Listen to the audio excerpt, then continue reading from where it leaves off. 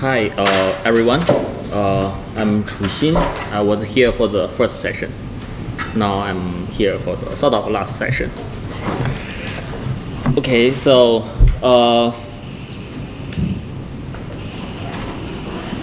I heard everyone should reach this page already, so you should have a login page. And after login, let me check. Can I just log in? Okay, if you are not at this page, let me try it. Yes, you can do the copy and paste. So,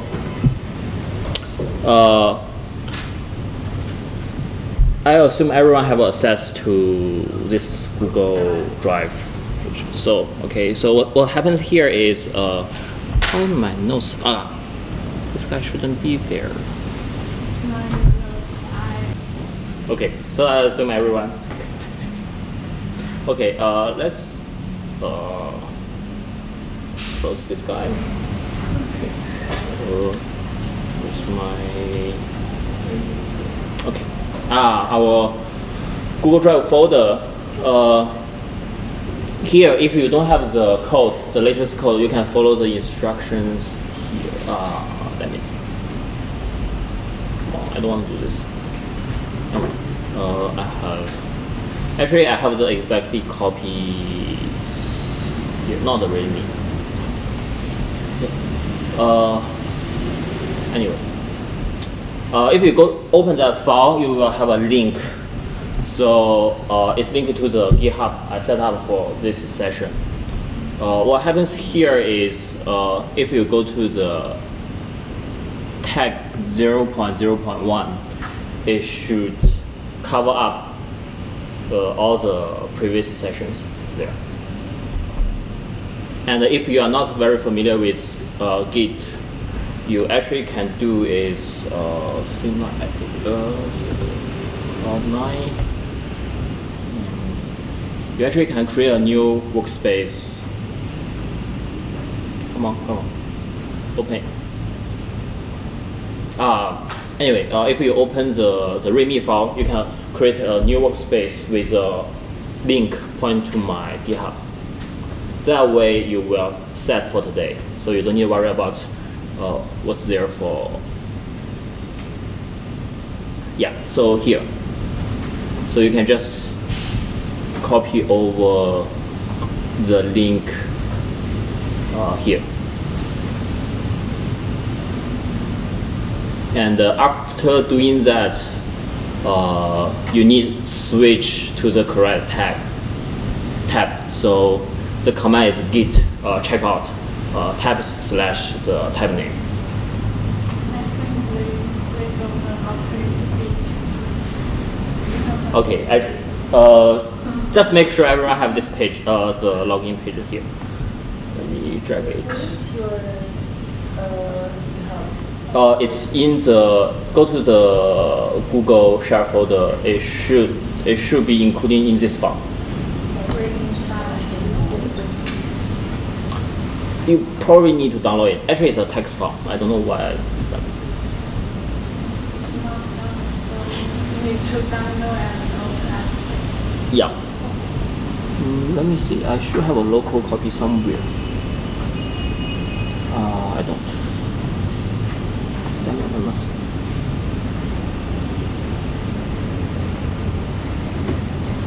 Okay. If you're not sure, you can follow the instruction here. Actually, it's similar.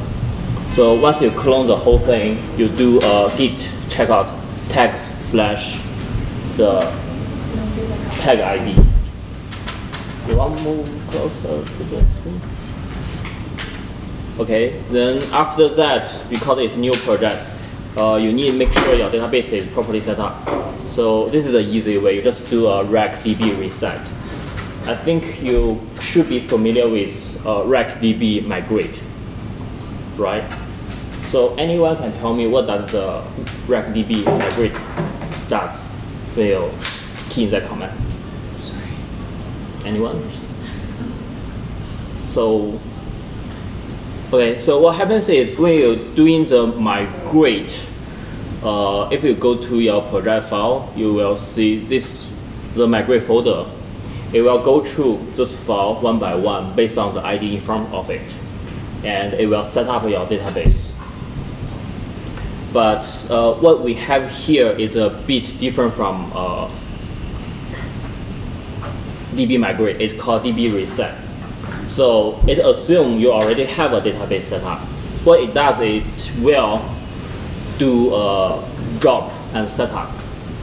So drop means you're going to delete all the database you have in all the table you have in the database. Then during the setup, actually it will do a load and a seed. Load means it will set up all the schema, all the migration stuff you do, and the seed, and you should have this file too, which is the seed file. It will prepare your database to an initial state with some data you can test with. So after that, actually you should do a Rails server instead of C. This is something I want to show you today. Has other tutor show you what's the Rails console? Okay, so you know what it does, right? And the rec routes command. Good. So everyone should have, once you run the running command on Cloud9, you should run with the port number and where is it? Okay, here is my command. So I do git checkout the tags, and then I didn't do the database migration because I know my database is set up to date. Then I do Rails with the port number and IP address. So here we go. We have not this one. This one.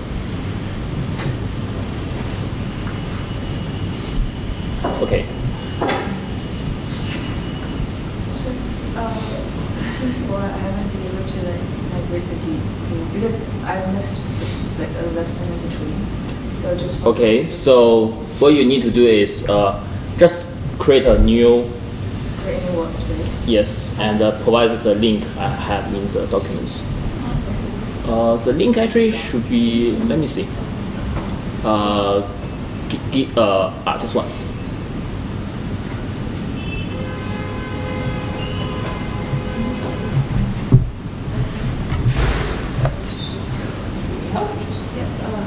Because I don't have access to Okay. Anyone need help with anything? Do we have a tutor here today? Hello. Can you just help with see if anyone needs any help?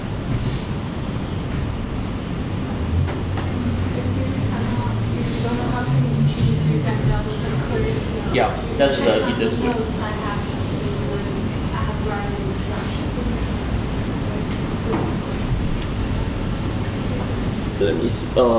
Let me try to download that file so I can show it to everyone. Download.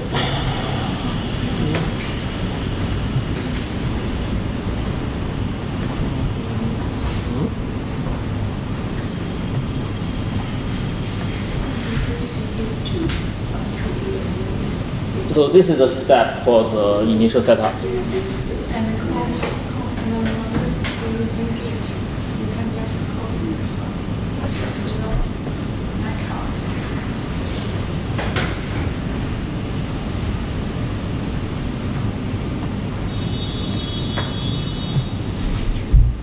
Everyone all set. Okay. If you have the project running, just try to sign in with some data. I think I'm going to use this one, apple@gmail.com.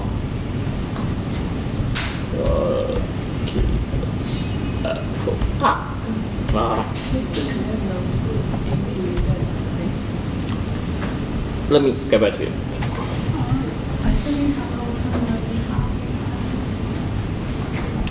The command is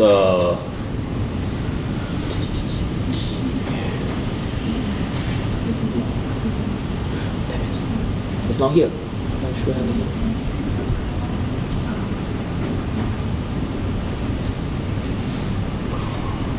So, okay, this is the command. The command is rec db First of all, I need to get through to that Google Doc, which I don't know why it's not being Oh, okay. I can. Otherwise, I could just like copy that link off. Yeah. So I can just start something. Let me. Can you see this one? Yep. You can just type it into the. Perfect.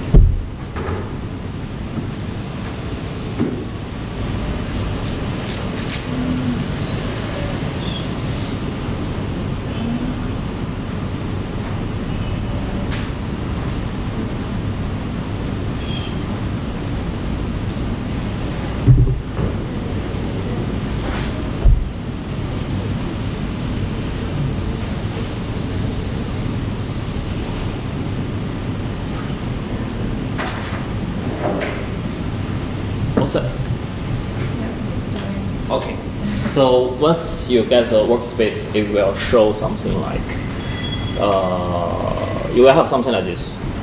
Then you just key in the command over there. Oh, we can help with you later. Let's continue.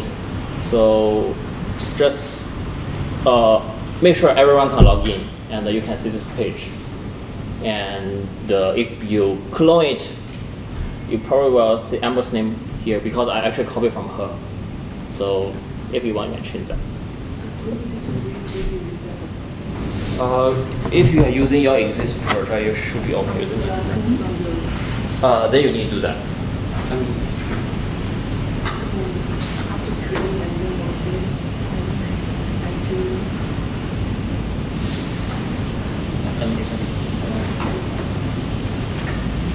Okay, so you do check out this one.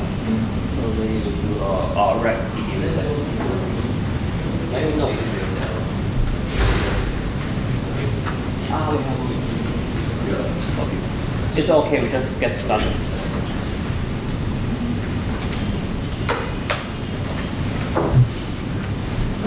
What's the next step?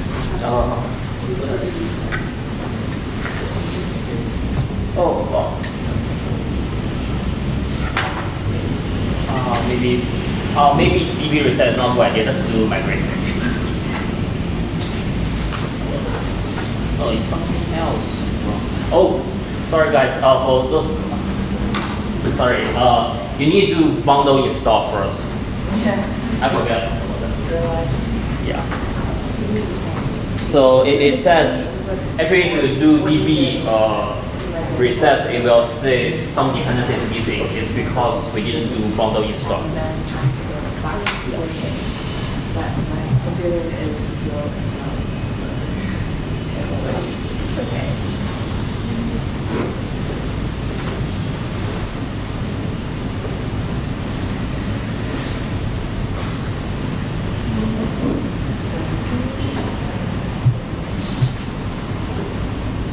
So the second row, you put okay. Yes,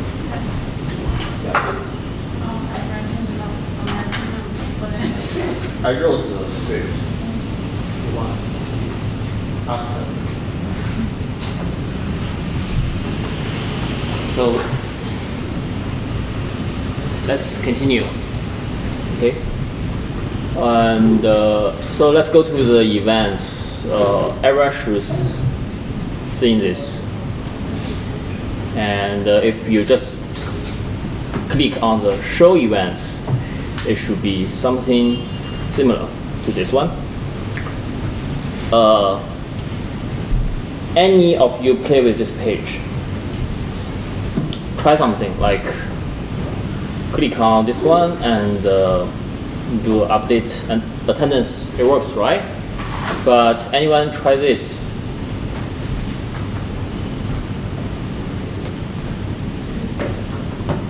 So actually there's a bug in the code base. So today we're going to fix this bug first.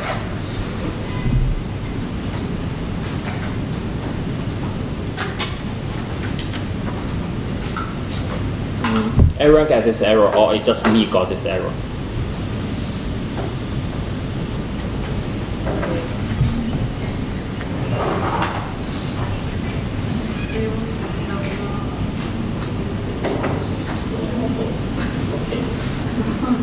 Okay. Let's wait for those people still dealing with the bundle. People at the second row, can you guys see this error? What? Oh, you guys, everyone is waiting for the bundling.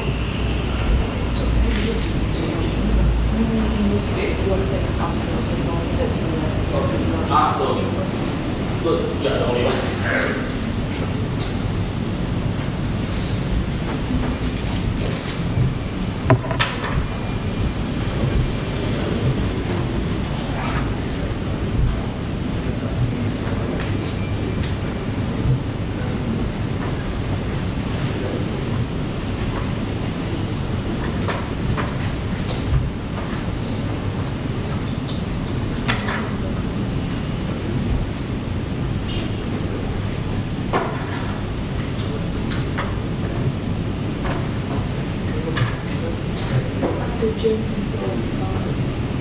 Done? Yeah. Yes.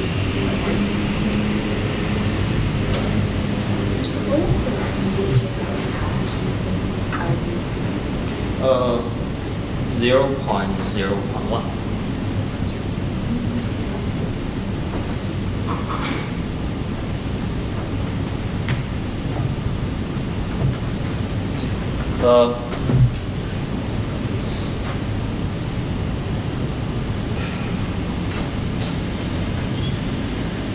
One question. Well, you guys are busy with the setup. When you have a question, how do you guys answer? Yes. So, in terms of programming and Rails, what will do other than Google? And before you Google, what do you know? What's the right question you're asking in Google? Click on the error message. That's a good start. So actually trying to see what they're recommending you to do. Yes, Usually yes. They will say Yes. like, you can try this. Yes, that's good. Okay. So one thing is what's showing here, the error message you are showing. I mean, Rails is showing. Another thing is you can look at is in the log. So it gives a lot of information, but the point is, some points in life you need to know how to interpret and understand what's in the log. And we will come back to this log more later today. And for now, we can actually just focus on our error message here.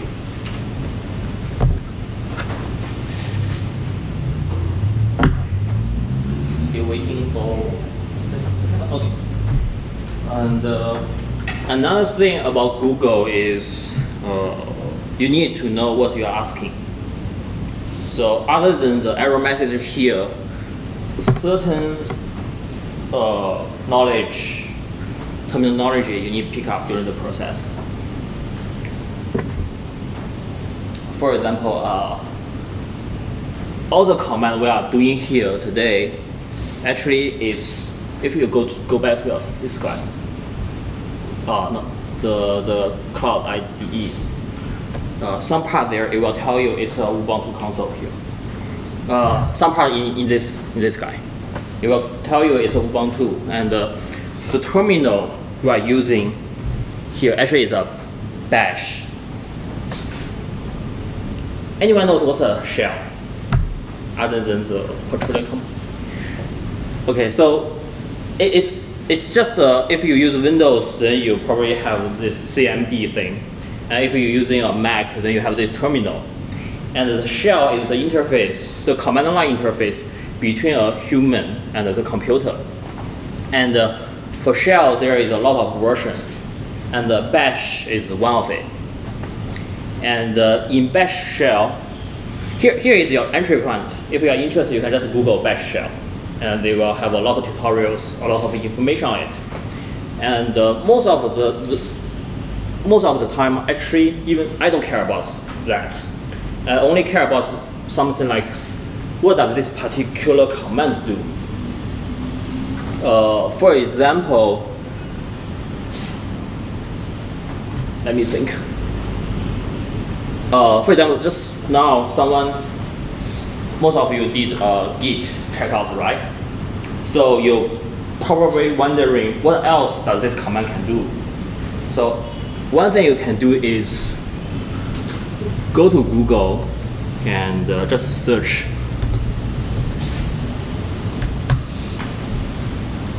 Git man page. So man page is the term we search commands information in Linux. Actually, you can do a man git in the terminal itself. Let me show you my Mac terminal. Okay, so it's loading. Okay, it's done, and let's do man git. So this is a manual page for git command. So during the development of Rails, you probably see a lot of different commands. So this is one thing you can do in the terminal. You can even do it in the Cloud9, the terminal there, but I just show it in my computer. And if this thing is not really user-friendly, you need know some command. For example, I want to search tag. Yeah, you need to know certain command because it's not a graphical user interface. So one way you can do it is just search it in Google, and it will point you to a web page, and it's easier to look through. Okay, so just in case something happened you are not sure, and some command is there, if you go to tutorials in, like there is a website called Rails Girl, I think, and there is a Rails Cast. They're wonderful source, but they don't really explain every single command. So if you are not sure what this command do a Google search and know what you are searching for. Okay, so everyone gets the error page? Yeah.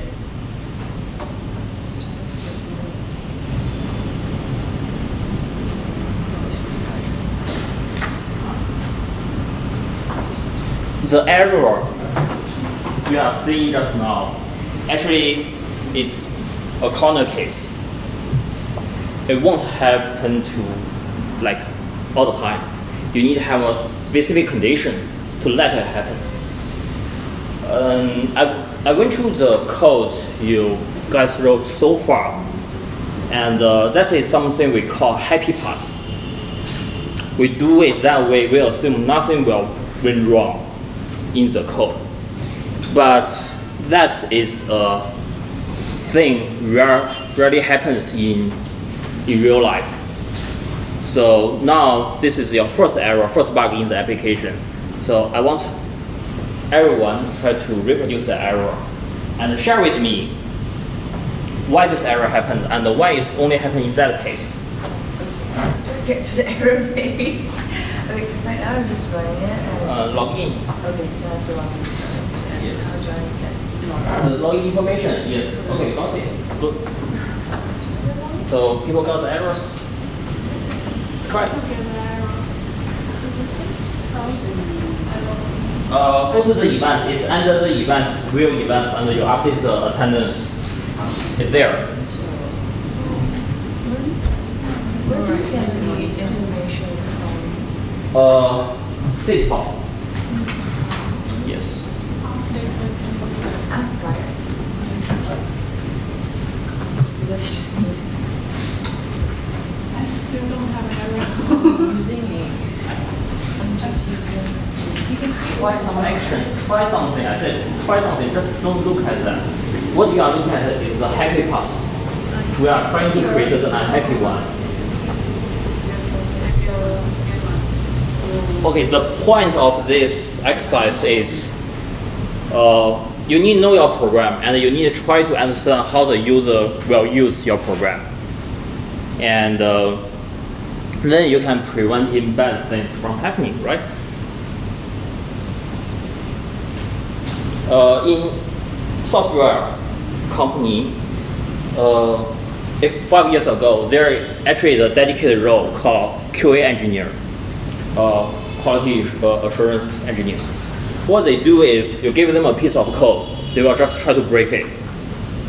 But now, with Agile, if you heard of that, so basically it's a new practice in the engineering field. The developer himself is responsible to cover all the cases and try to make program sort of perfect. So this is a very important skill.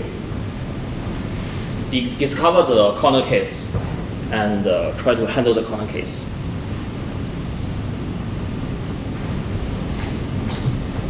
You haven't got the error yet? You have the error? Okay.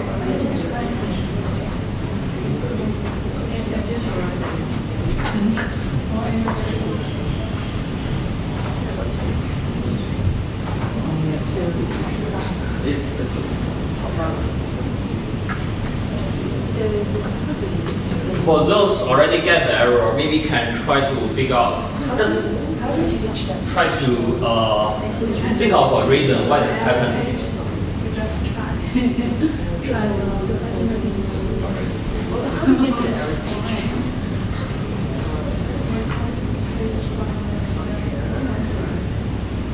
Your code looks wrong.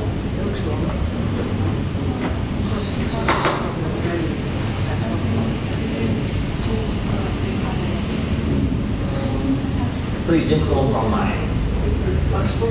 Because I saw something in the video, right? Am I supposed to download all those?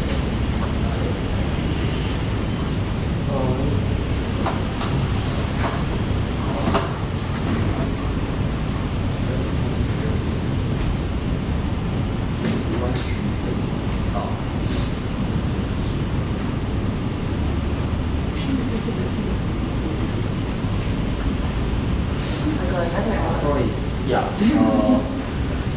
Okay. I think the reason we are seeing this is sometimes we are missing the research.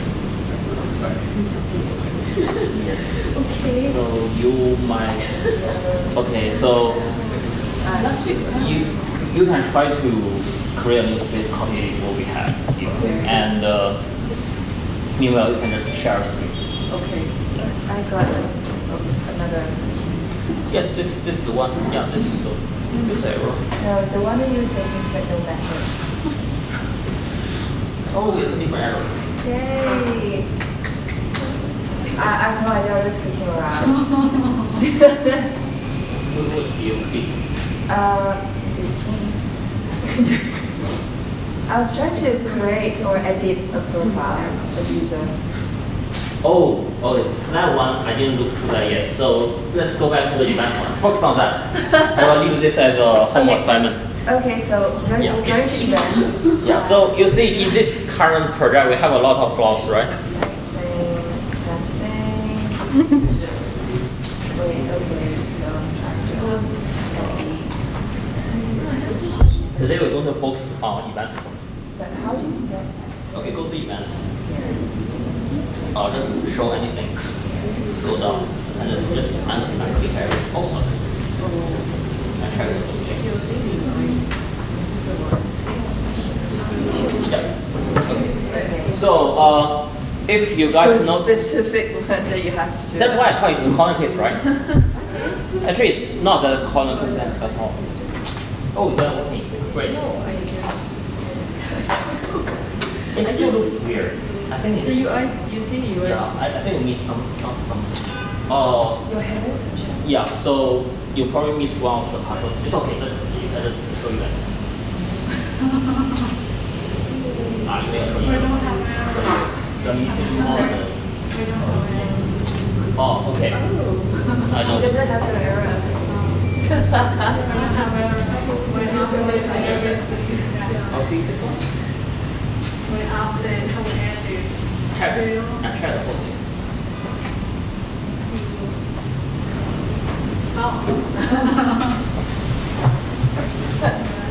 Okay.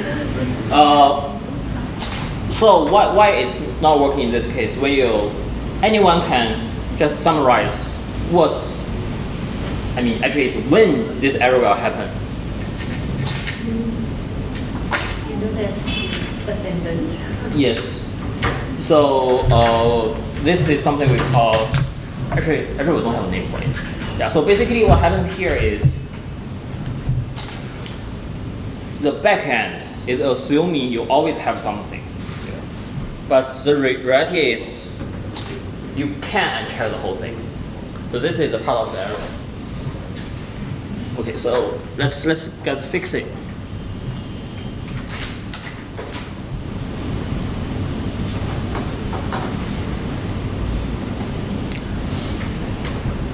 Question, is anyone does know what this means?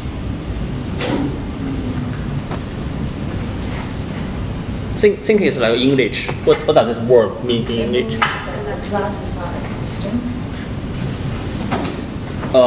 Partially right. This guy is a class. So in Ruby, everything is an object, and if it's an object, it comes from class. And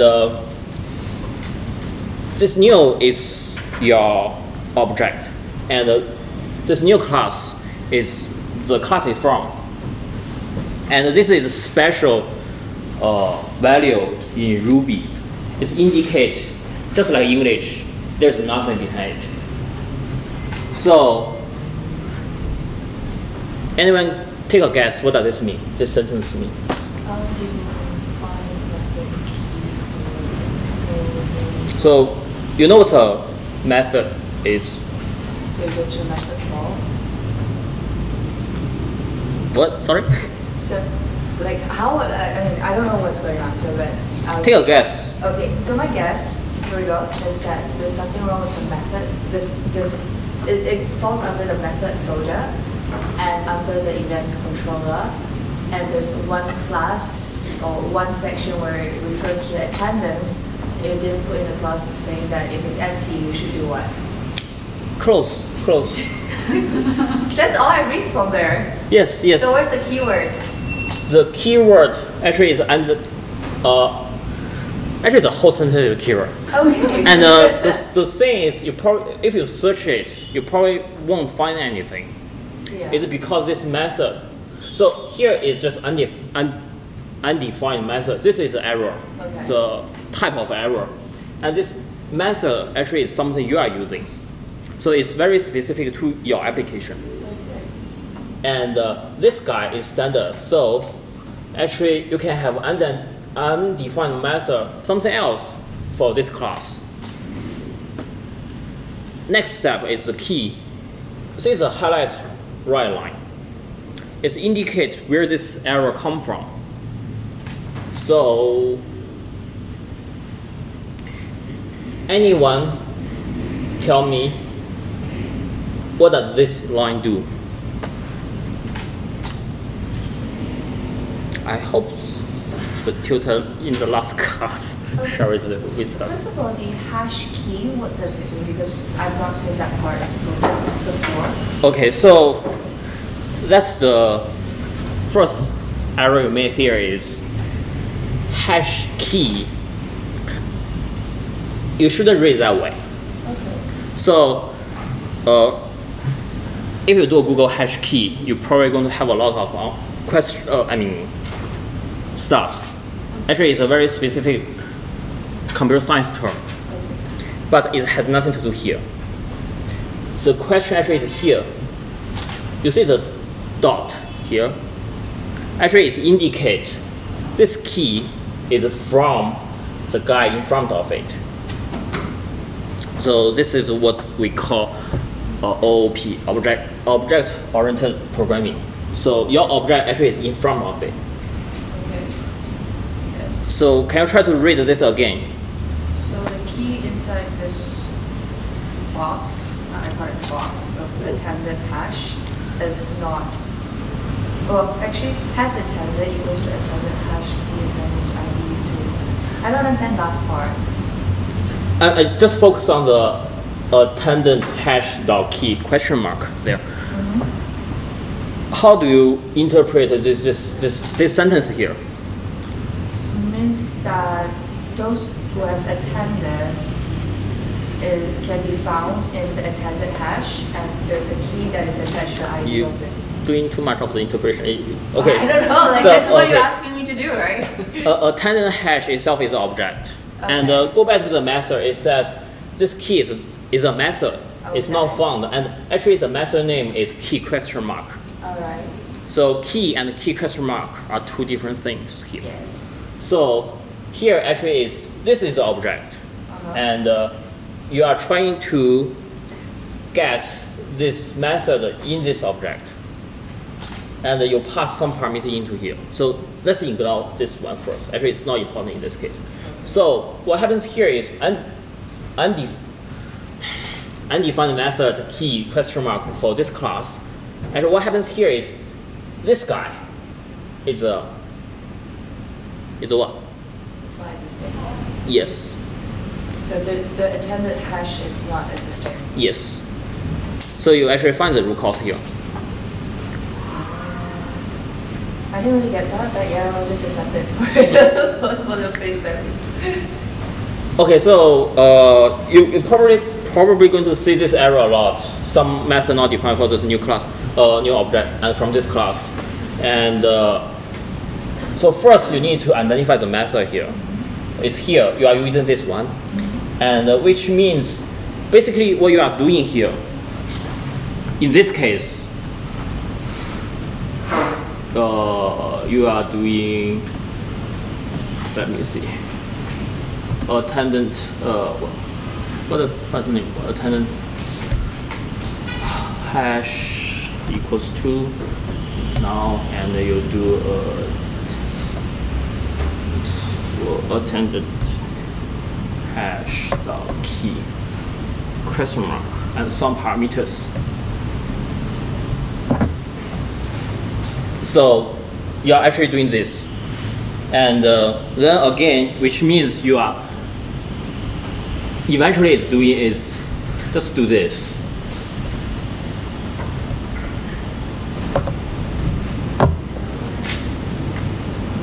Now you understand what's going on behind the thing, right? Yes, I understand that part, but what is the point? No, that's the point. That's the error here. It shouldn't be this guy. Because you are trying to do something with this guy. And so basically it means, what am I trying to say? It should be an object with the value you want. Okay. Continue. You should, the organizer, you should organize a Ruby course. Oh, yes. Yeah, so if you, anyone finishes the book I sent in the first class, the introduction to Ruby programming, something like that. Learning programming actually. So there's a whole chapter on this. I understand the logic behind it because it's you're basically trying to assign a certain value to this item and stuff, but I'm not linking back to what is the point that you raise up this error and how do you derive at that saying that this is the part that went wrong. I understand this part because the language. I know you don't understand why you create that. Why you created that error and what's the point of actually reading that title, the error title, and trying to figure out where it went wrong. That's the part I'm not getting the link. I'm confused. Oh, what? Sorry, again. I mean, it's not the language part, the language logic that's not making sense to me right now. It's more the where's the error coming from and how do you pinpoint that, oh, this is where you have to look for it. I thought that's the whole point of debugging, is like trying to identify what's wrong with it, right? Yes. So. Yes, I'm going to get there. Oh, okay. So basically, you find out it's this guy, right? The error is here. You hear me, right? Yes. Sorry, I'm just like confused because it's not very clearly defined to me that where you're trying to get to. Like, what's the point of this? The point of this, so basically we need to make sure when this function is called, this guy, it shouldn't be a nil, right? Okay. That's the point. Okay. So that's why I'm explaining why this error is why this error this error happened and how to prevent that from happening in the future. And in that way, so basically from here, and if you're doing a lot of programming, you will see this guy, oh, something is missing, it shouldn't be new. And then you need to identify who is new. So then here it is. Then we need to make sure it's not new. Okay. Now you get it, right? I get your point. Okay. I get your point now. It's just that you went around to another slide trying to explain the language and kind of Yeah. what's going on now. Okay, sorry, my bad. No worries. Okay, so after this, before fix it, just take a guess why it's happening. So now I'm telling you, this guy shouldn't be new, and now it is. And why is that case? There's nothing checked. Correct. So if you want to go deeper there, you need to check the logic in the submit attendance and something like that, and how this work all together. And you need to identify where this object is initialized to that value. But I'm not going to do that. It will go into very deep. So I'm just will do a quick fix on this issue here. Okay, another thing. So anyone tell me where this file is? Everyone see this error, right? You should see the file. Where's the file?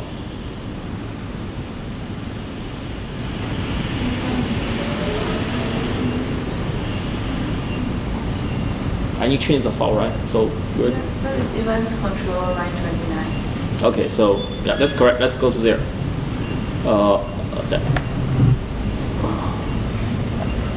Events controller, where is it? Okay.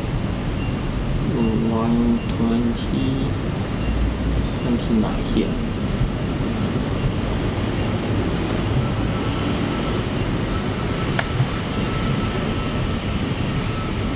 So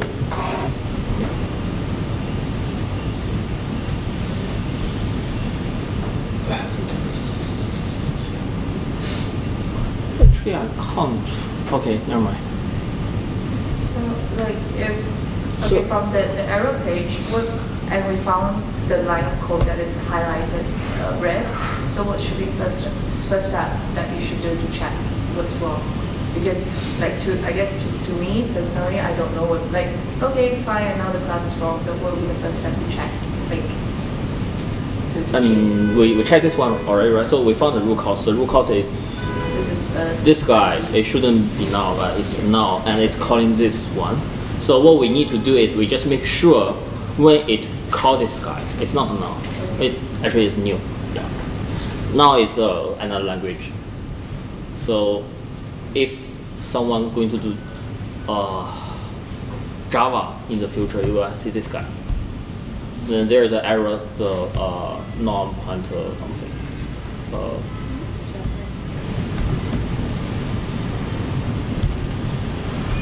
Something like that, non-pointer error. It's similar to this guy. So it's just a quick fix. It doesn't guarantee the whole thing is 100% accurate, but I just want to show you it's a common practice. Before you're trying to do this thing and you can't be sure it has a value, so you do if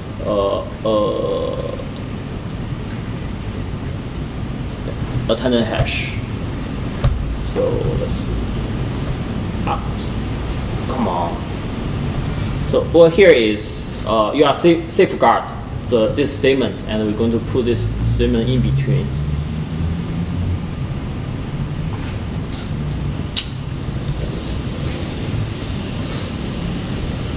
So here you are safeguard this statement. So basically, this means if it's not null, it will do this.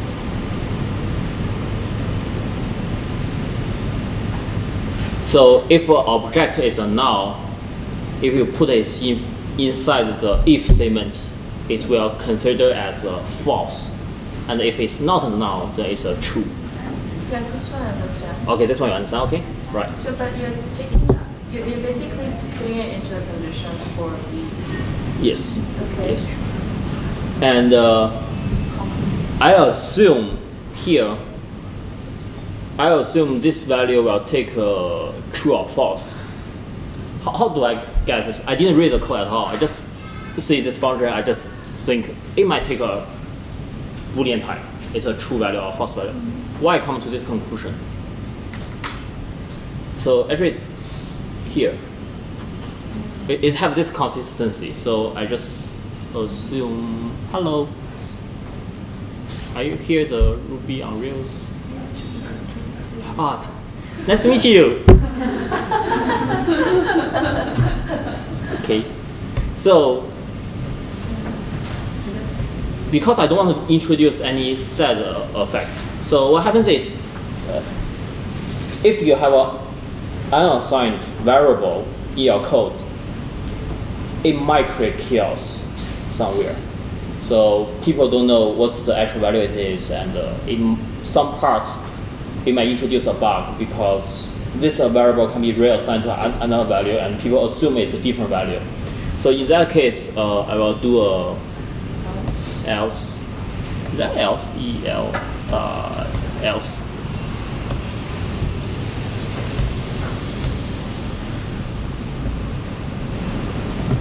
I will assign to a false. The reason being is, get back to the UI. We know when it's not checked, it will have this issue. So, which means this header attend should be a false. That's another reason when you do programming, the variable name is really important. So, for example, if the previous developer just change the header attendant to A, B, C, D. I have no idea what's going on. Then I need to go back to the code and read through every single piece of code there and to try to understand what this A, B, C, D is. But in this case, we can just assume it will do what it's supposed to do. So in that case, we can give this guy a try. Let's release that.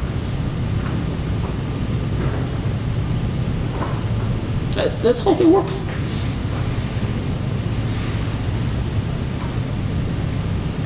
It works. Finally. So this is a part of the debug techniques, and now you also know why you need a very meaningful variable name, because you're probably going to work with other people, and you want to make sure everyone understands what's going on. This probably take a lot longer than I expect. Okay. So everyone gets this part working. Okay, now we fix this bug. Let's continue with the next thing. So if you, in this page, you can see there is an admin session and there is an attendance session, right? And if you go to the model class, where's our model? If you go to our model class, you can see it actually has another section called coach. It's never shown in the UI. That is not all. If you click on edit, no attendance, no those stuff, right? So what we are going to do is we're going to add those stuff there. Okay? Actually, I don't know what's next. Let me take a look at my cheat sheet. Okay. Let's leave there. Okay. My cheat sheet. Next. Okay.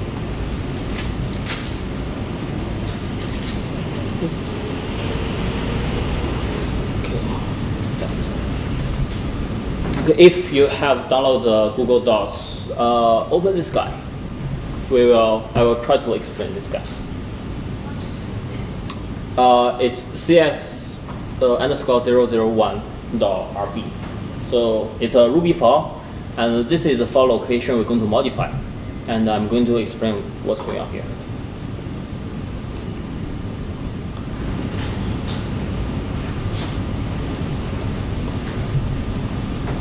If we take a look at our model class, you can see the attendance actually is, I would say it's a many-to-many relationship. So why it's a many-to-many relationship? From the code, I'm not asking you the logic behind that. Just from the code, how I can tell it's a many-to-many relationship.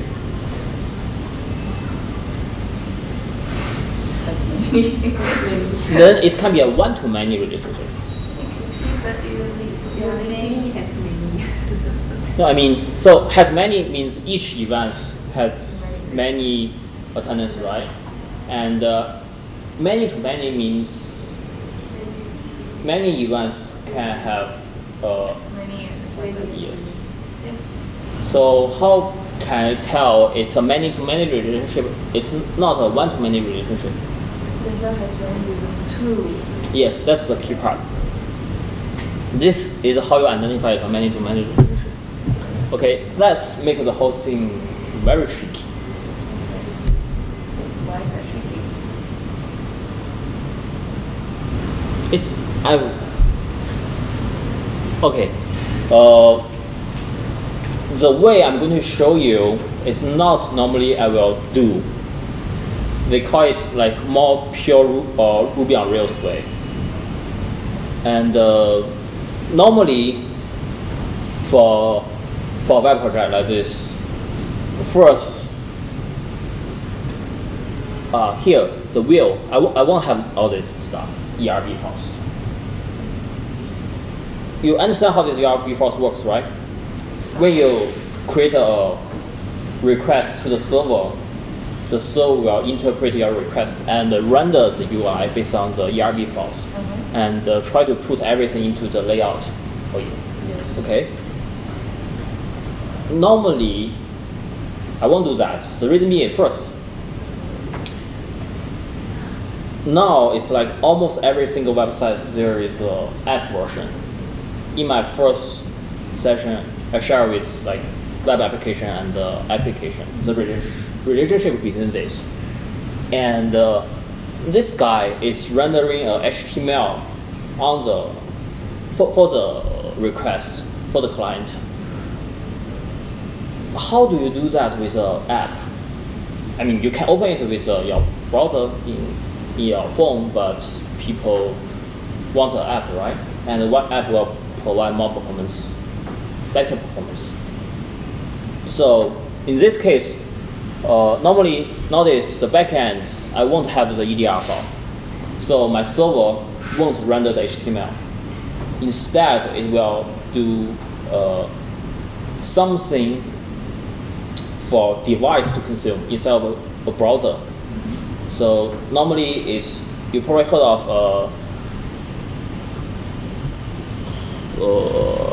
RESTful API, REST API, and there are other stuff like SOUP API. Is that? No, SOAP. Yeah, SOAP API. So there is some standard we can use to do that. The way we do that is, instead of render HTML file, we render something like XML file, something like a JSON file. If you are not sure what the JSON file looks like, JSON, yeah.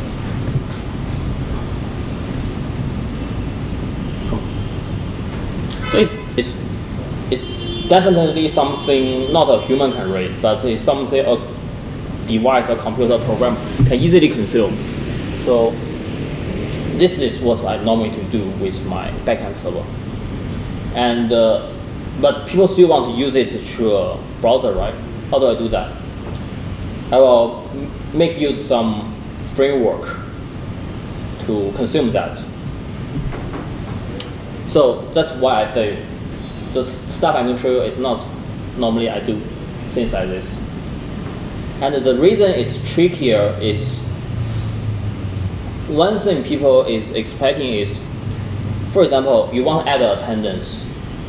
You can't just open a page, a form for every single people you want to add, right? Normally people will do is you have a button there, you click on it, it shows up a new form in the same page. Then you fill up, and if you want more people to use it, then you click on it again. Right? This is something people will expect. And it's very hard to achieve purely with static HTML and without JavaScript itself. So that's why I said main naming is very tricky. So that's why actually next part we will assume we will fix number of coach and fixed number of attendees. We are not trying to add any number we want. So we will use a fixed number. Before that, let's go to this guy. So the next step is we need to add this one to our events model. What you can do is, if you enjoy typing, you can just type it. If not, you can just copy over to this guy. Or anywhere. I mean, as long as it's not in the DEF, define method class. I mean, the block is okay. You can put it here. You can put it anywhere. So in my case, I love my association to be together. So I put it here because this is for the attendance. So I just put it here. Now I'm going to explain to you what's going on here. So basically, what it does here is it will let Rails know this form is not just for the events. It will also take additional attributes for the attendance. So if you go back to the UI page we have for create events now, you will see it only have the fields for events. The reason being is Rails assume you just want to do that. And for Rails to take additional attributes, you need to provide this one. So you can see it's called nested attributes for this guy. Then I will talk about this part later. So understand the first part? Okay, the second part. If you see this one, that's the language part. Okay.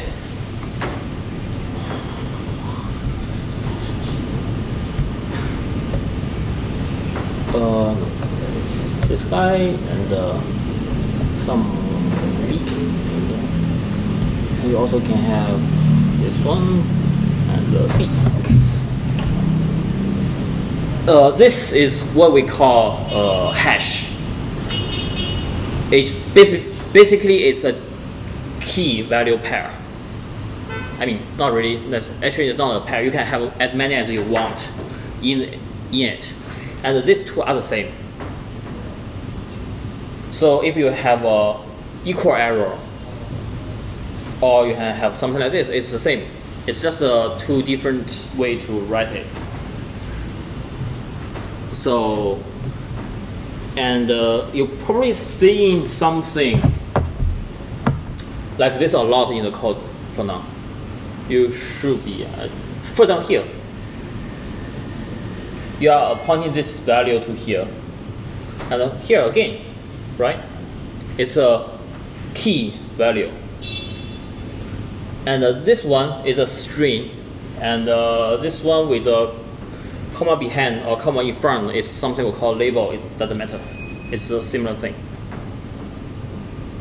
And here, what happens is in Ruby, actually it's not real. Actually, I'm not sure. Okay, anyway. You give a parameter, and the last parameter, it can be a hash. When it's a hash, you don't need to give the bracket.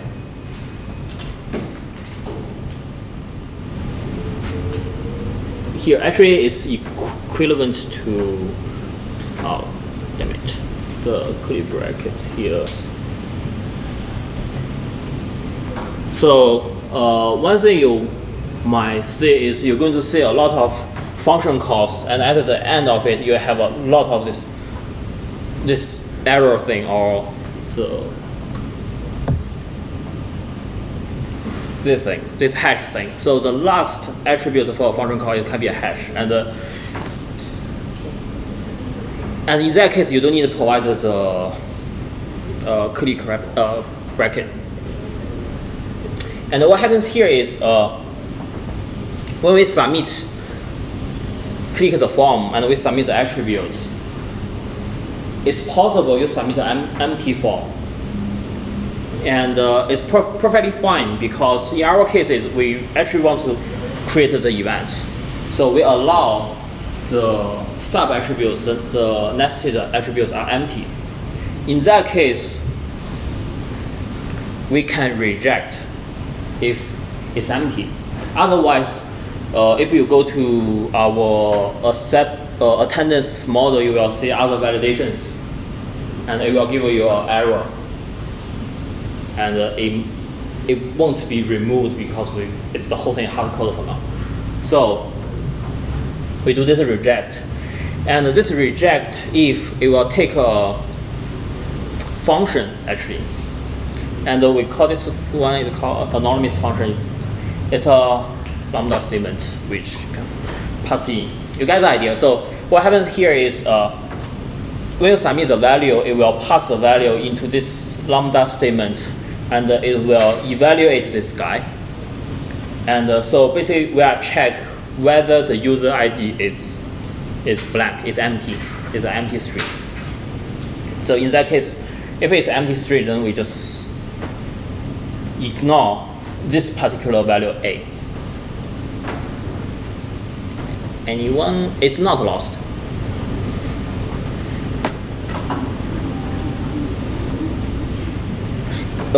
Actually, you can just leave this reject if you want. Then we will go to the happy pass. So the most important part is the first part.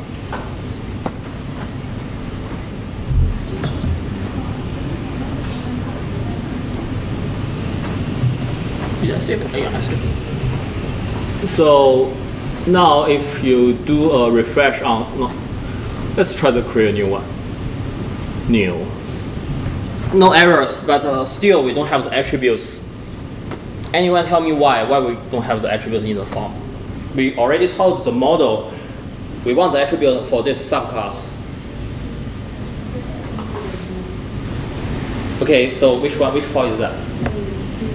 The file, view is the folder, right? Yeah. Which file you want me to edit?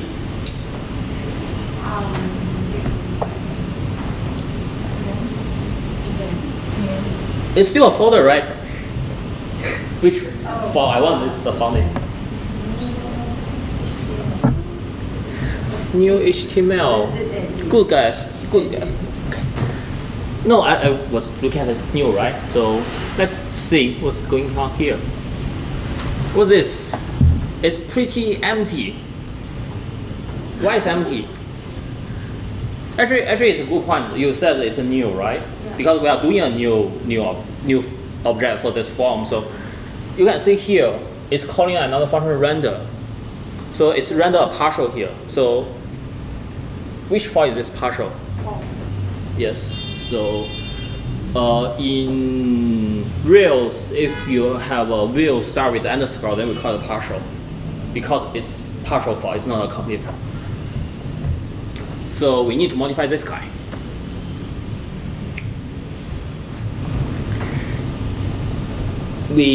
Now we can take a look at. Come on. Actually, I have everything typed out already. This. If you open your CS002, then you can see we need to modify this file, and this is the part we want to add.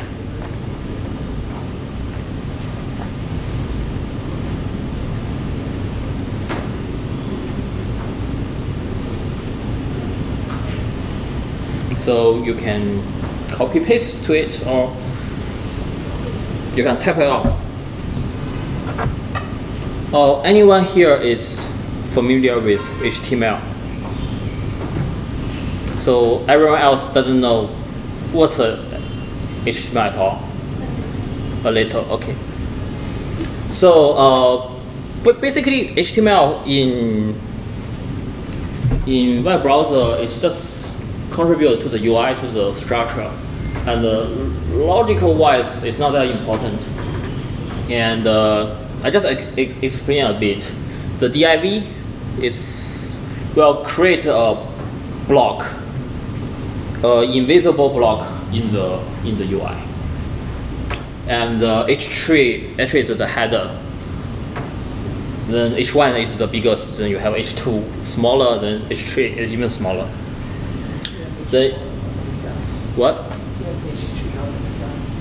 4, 5, 6. Probably not. I mean, people normally just stay with h3. I think when you go to h4, it will be similar with the normal size. Oh, so the number stands for the size of the font? Yes, it's a convention, but size is another story. Let's go through this code first.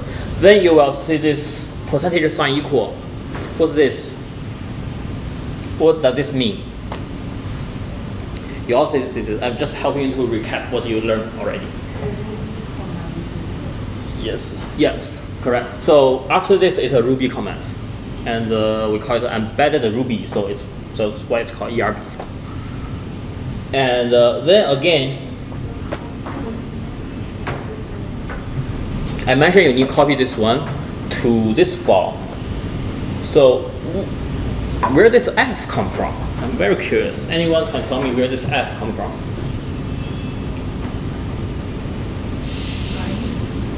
No, I mean, has everyone copied this one to this file already? So where should you guys put? Give me the line number where you're going to put the whole thing here.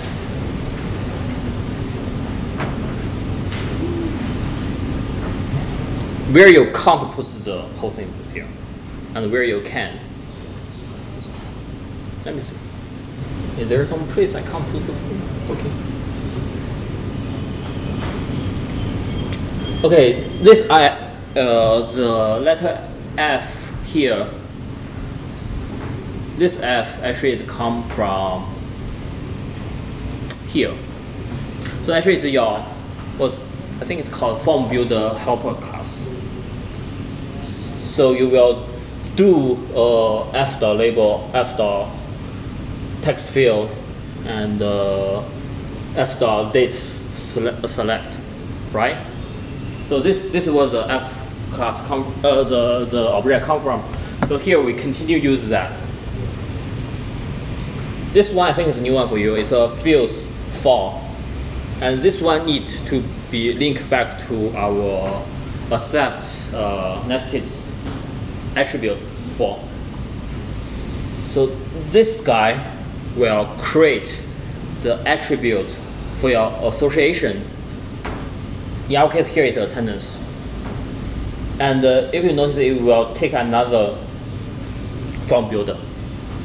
And in our case here, I change it because I don't want to create confusion, and it probably won't work if I don't change it. So now I call it AF, stands for attendance form builder. So inside here, this part until this end actually is what you're going to see for the form for your attendance. And let's just go through it one by one. First, select type. In our case, we only take two values, me and student, right? So af.select, it will give you a Dropbox. And the user type is the attribute you try to create the form for. And this is a value, potential value you're going to provide. And the next one has a 10. I create a hidden file there. I just assume when you create the form, everyone there is not a 10 the cost yet. So that's why I create a hidden file, and I set a default value of false. So when it's submitted, it will create as a false value. You can try without this line. And when you try to create the object, you're probably going to see an error because if I remember correctly, in the validation for that value, for attendant value, we only take true or false. It doesn't take an empty value. So that's why I have to, at first I didn't have this one and it gave me an error. So that's why I did it here. And the next part is your actual field for the attendees. So the first one is the name. Why I say name? Never mind, it doesn't matter. Okay, this part is more important because we actually get the attendees from the database, from the user. If you check our model class, you will see the attendees actually referring to the user class. So that's why here I actually get the value from the thing, from that. So it will user.all.collect, and this part again actually is your lambda expression.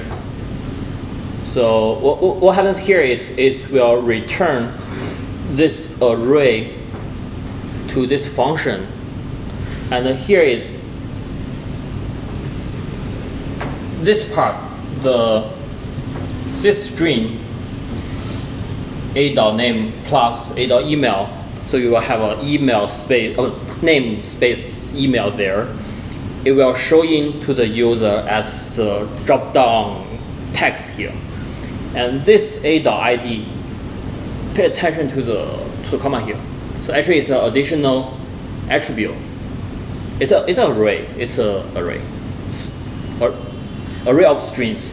So this guy will be your actual value submitted to the server. You will see it in a moment how this be done.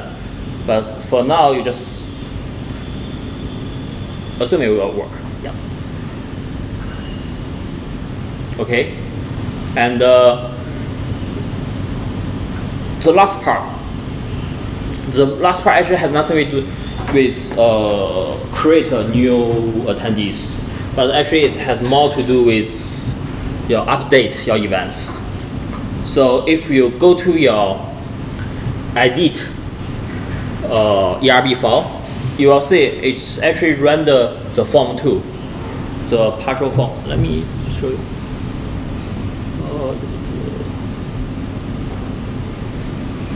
See, it's rendered this form too.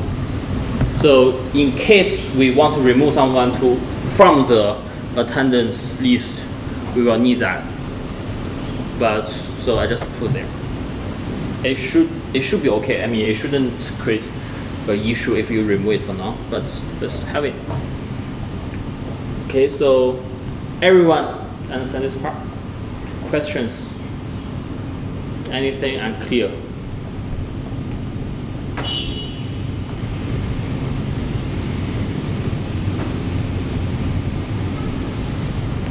Okay, I will just do a copy paste.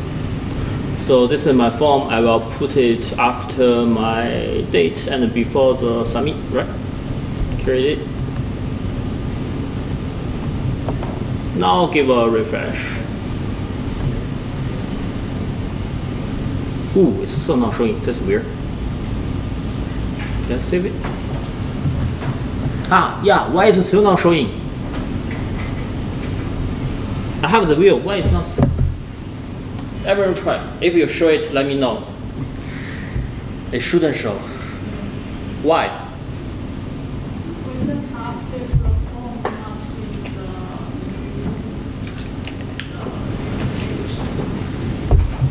The view is rendering from the form, right? If you go to your code, the new view, right? Where's the new guy? Yeah, here, right? It's rendering the form. Why is it not showing?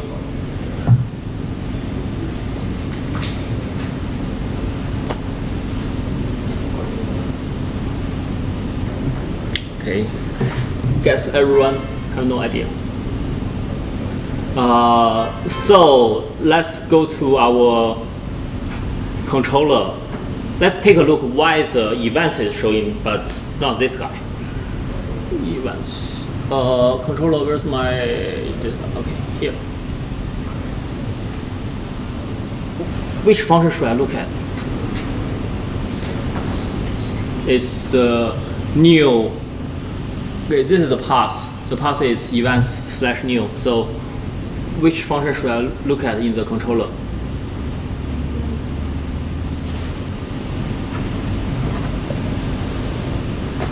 Do you remember how the path is generated? How does it work with the routes? So basically, normally for every resource, the path should be a part of the function name. So it's new, so we look at the new function, right? Then there's a new function. Where's the new function here?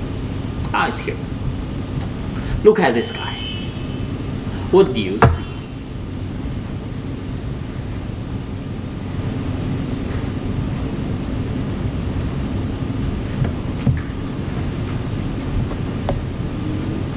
One thing you can try is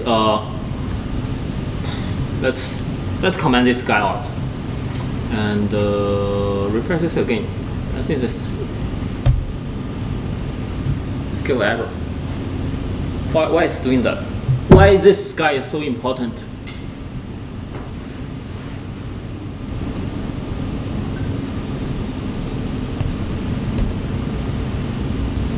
And this will also answer the question why we can't see the form we just copied over. Okay, so here is what happens. When you create a new form, first you need to have an empty object. And then your form builder can base on the empty object to create those fields for you. And in our case, here we only have the event, the empty object for the events. So which means we actually don't have the empty object for our attendees. So here is the tricky part.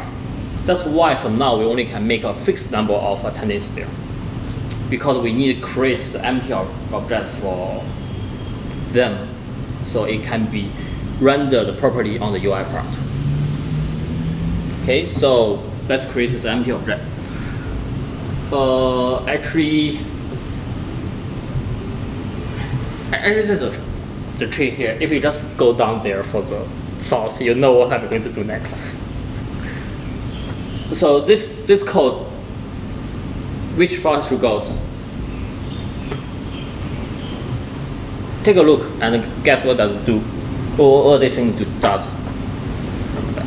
Yeah.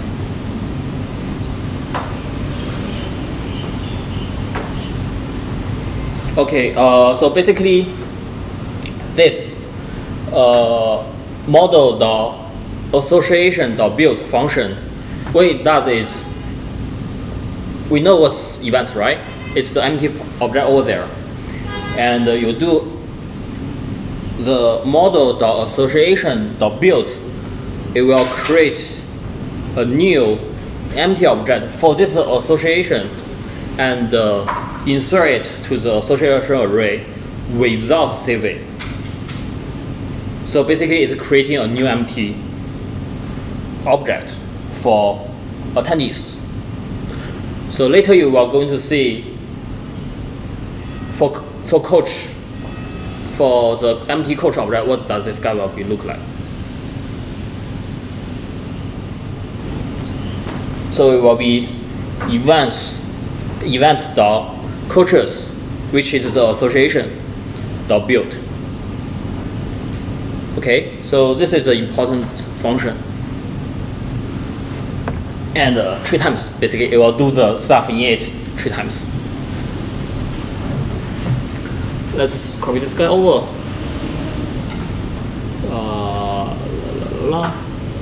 So where should I put it? My question is, can I put it here? Oh, don't mind the format. Can I put it here?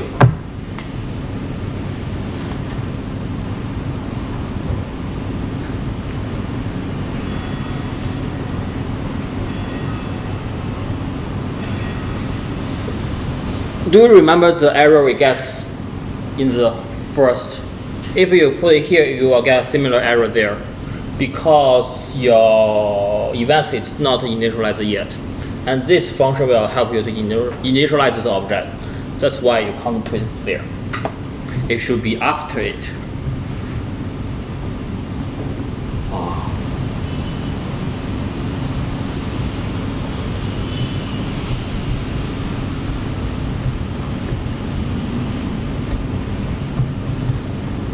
So remember, in Rails, if you want your form to be generated properly, you need to have an empty object in your new function. Otherwise, your form will not work. And my question is, do we need that for the edit part? Think about that. We'll come back later. Actually, maybe not. So now let's do a refresh in the form. Okay. Come on. See? Because we said we want 3 attendees, so there will be 3 attendees. Everyone got this page.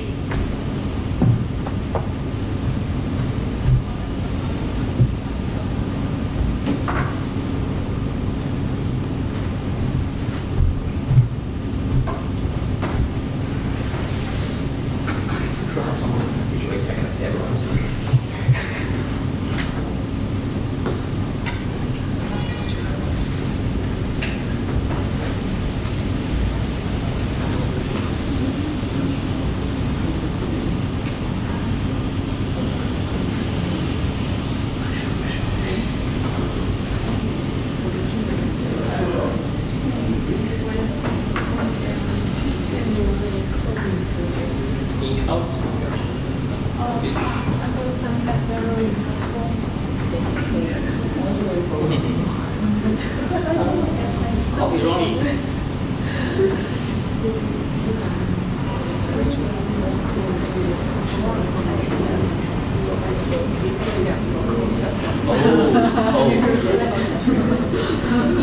Okay. That's why we use the report of go to my GitHub link. You can see the entire file. Go to tab 0.0.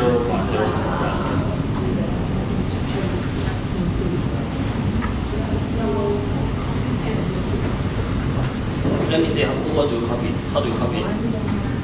I think it will write something. Or you can just command that.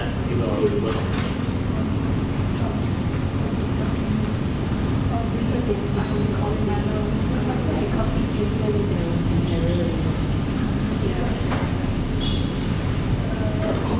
Let me see how you copy it.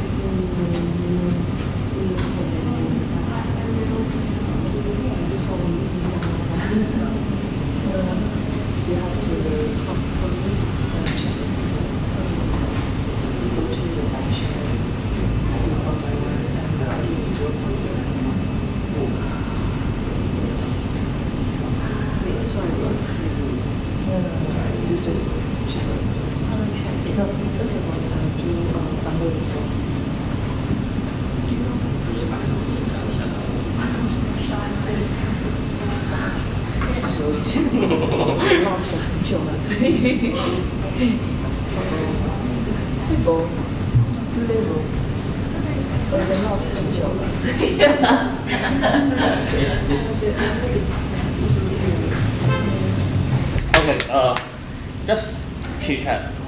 Guess how long it take me to figure out the stuff I'm going to show you today? 5 minutes. Not really, not really. So Amber told me I need to do this Friday. And I pretty much didn't sleep that much during the weekend because preparing this one. First, it's not the normal thing I do for backend, so I also need to learn a lot of stuff. And the second one is as I said, they're much trickier than what you did before. So it took me probably about 10 hours.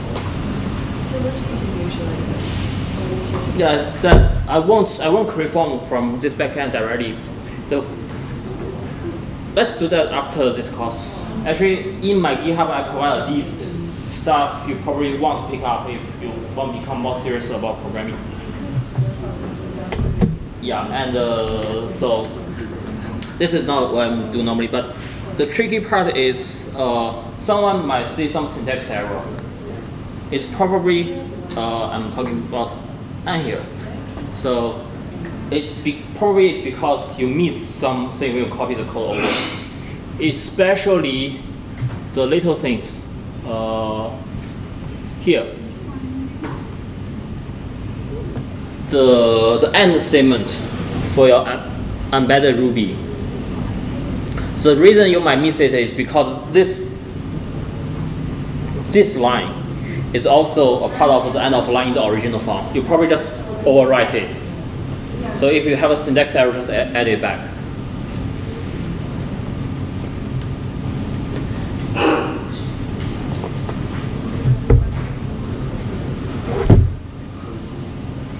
So everyone can see this one?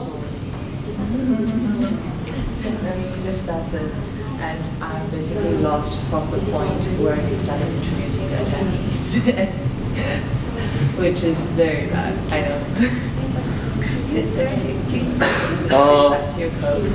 Okay, you first. Okay, let's. Yeah, I understand this part. Like you try to. No, I just explain that, but you just need to copy it over. But where is it? Because I don't. Again, I had. Okay, so here is the convention here. As the comments here is the file you need to edit. Form, yes. So, but it shouldn't be override. You need to add this one into the form, and that is the part where you need to think where is the part of the form you want to add. And that's why I explained to you where this F come from. It's not bad. This form builder come from.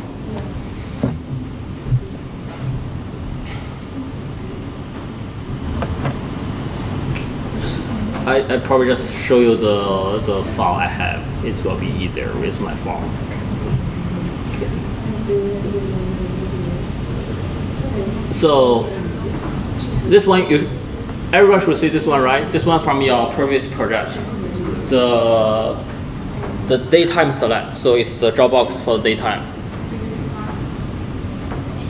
And what you need to do is add this new form stuff under it.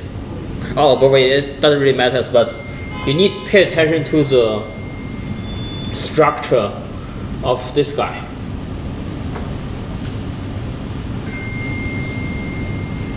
So you just copy the code I have and into here. It should work. Let me see. Yeah. And in between this guy and the submit, so you should have a f dot fills 4 until this end.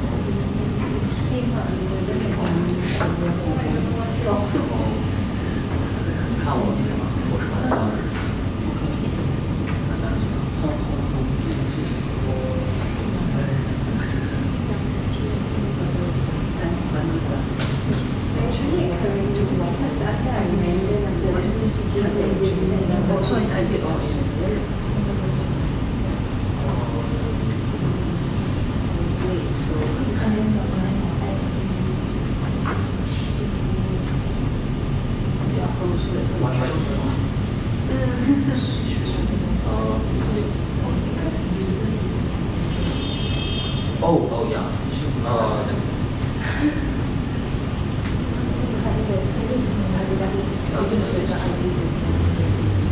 So if you didn't see something is like actually I noticed this one. node. Actually, the node is. Yeah. If you have this error and then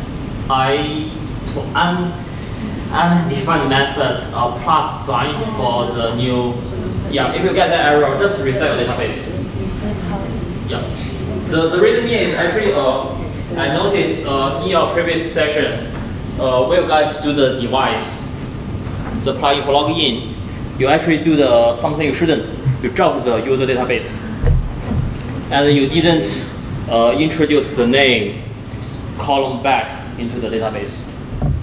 So the reason being it's working when you still work last time is because during the migration it won't actually trying to really drop anything. It will just try to rearrange that in a smart way if you fit. And sometimes you left something shouldn't be there. So when you're doing program with database, try not to drop the table. If you do drop, make sure you add back all your column there, as long as you are using it. So I think for people is starting with a new project, you should be fine.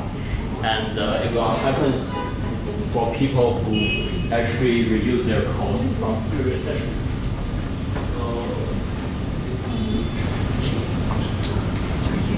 Okay.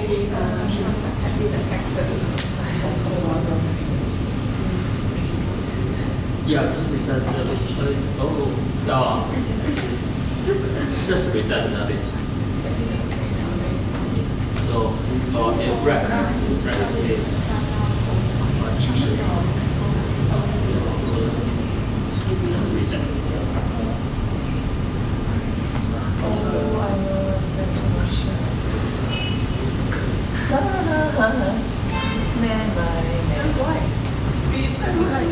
It's really fun. You just receive my here.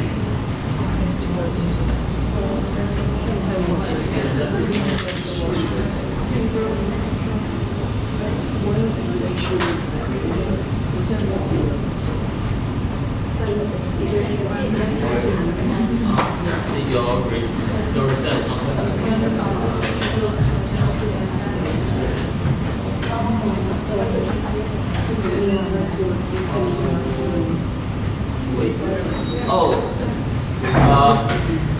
for people who didn't check out my code, you need add another migration. The reason is, sorry, I thought I just was my error.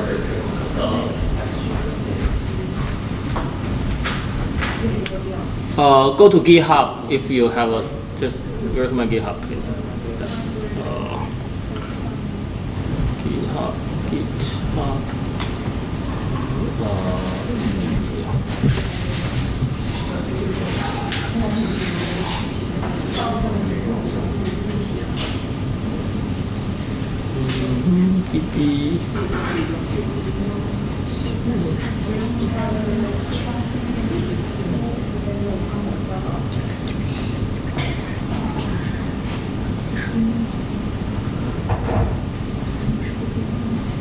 Okay, you guys know how to do migration, right? For those can get an error with the name stuff, the username, create a migration. So the migration should be called something like add name to user, something like that. Then you should use your add column function to add user to it. Then do a db migrate.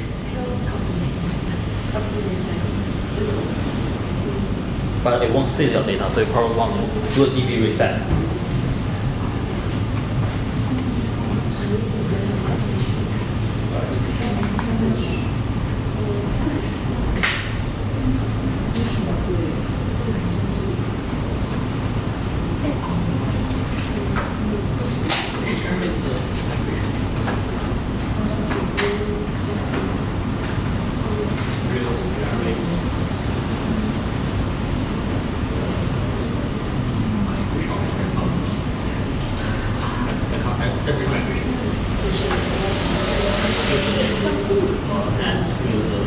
has the name of the user. Users. It's all mentioned. It's going to go.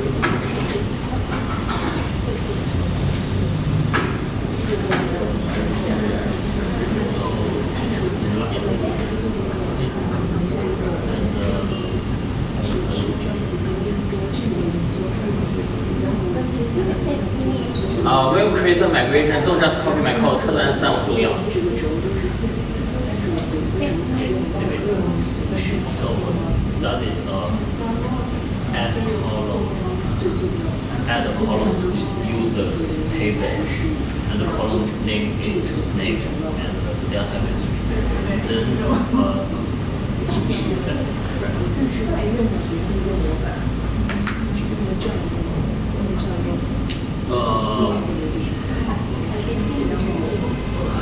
No, it's because you need to save the database. If you do a migration, don't save the database. Okay, good, good. Oh.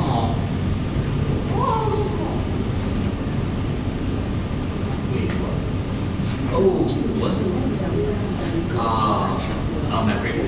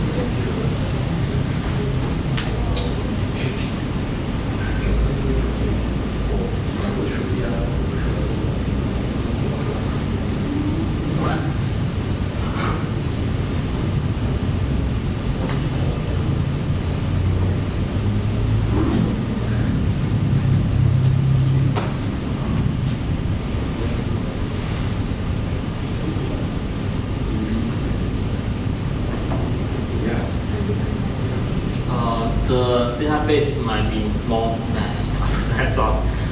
Do this data DB drop first and do a DB migrate. Page.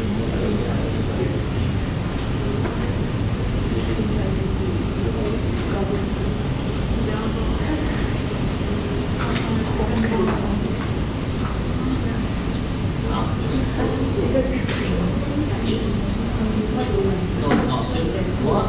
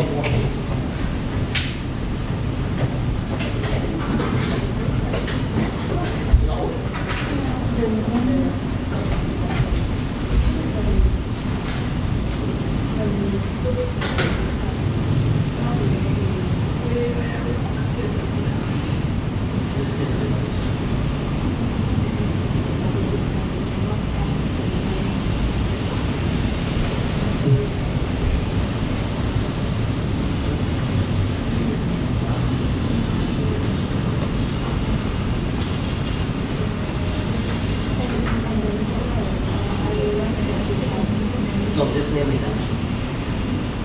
This way.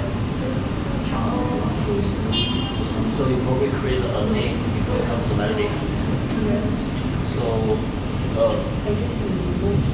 yeah, just delete that.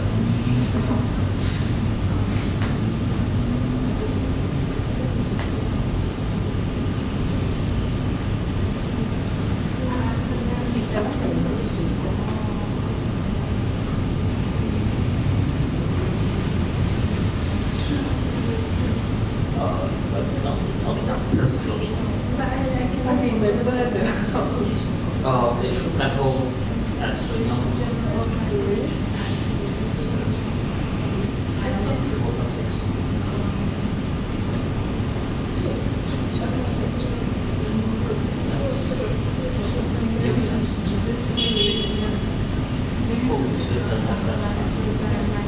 okay, then you need to add the tree types.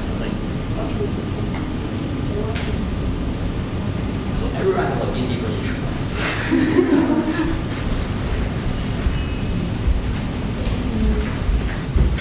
So Ruby on Rails is using something called convention over configuration. So basically it means the file name in the function name, class name, everything, it needs to be consistent. It needs to be a match. Otherwise there will be some issues there. Yeah. So I hope everyone is seeing that page already.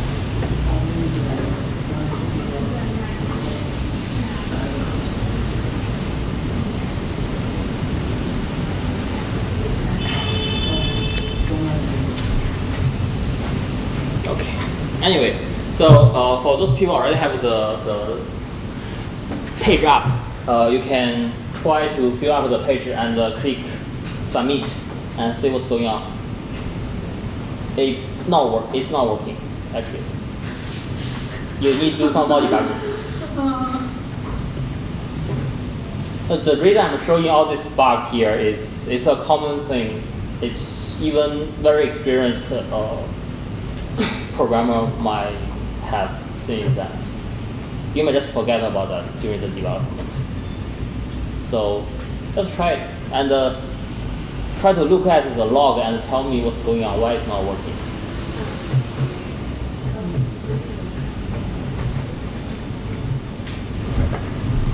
How is your memory?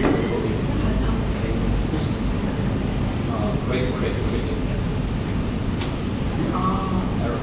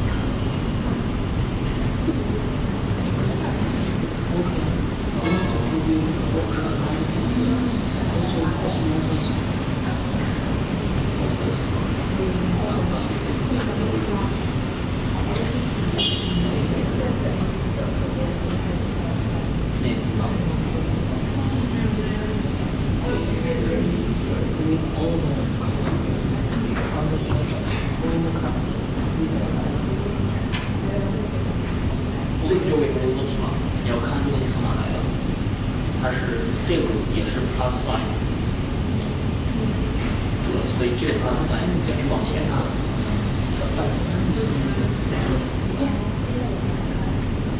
我刚才也是想问问题，把它关掉，我现在没有看到，我现在就不看到。搜没有看到，为什么这还有别的问题啊？你是不是都没有问名字啊？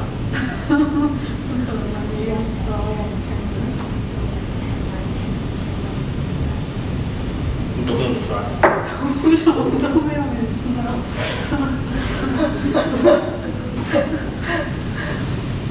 你们都没有名字啊？是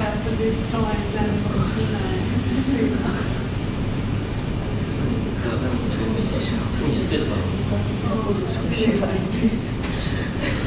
就我现在不知道为什么你可以在网上，我完全不知道我怎么了现在。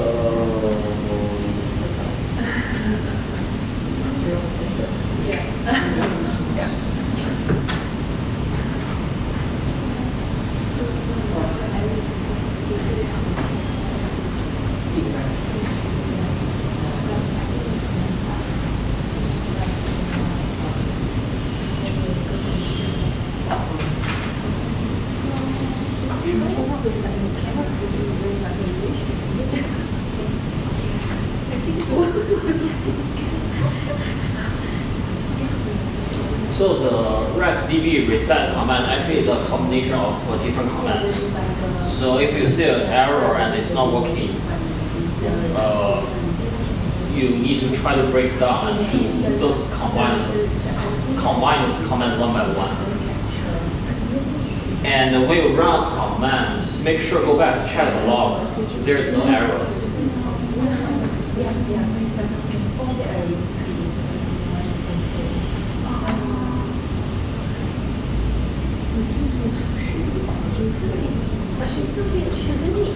So 没有跑，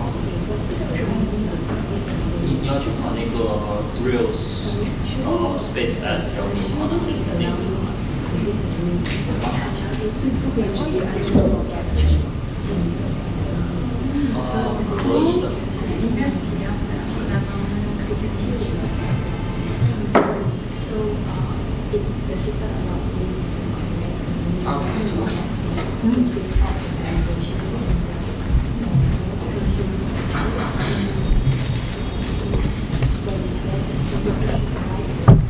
我们这到几点来着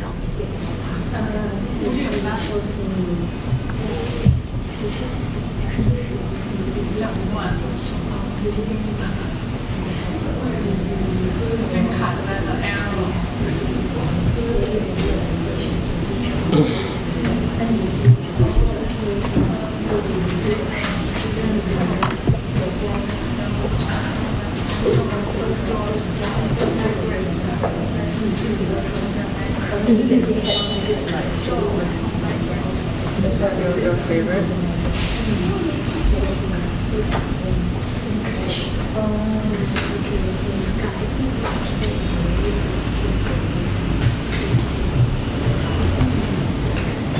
Okay, let's. Who haven't got this page yet? Let me see. Who else haven't got the page yet?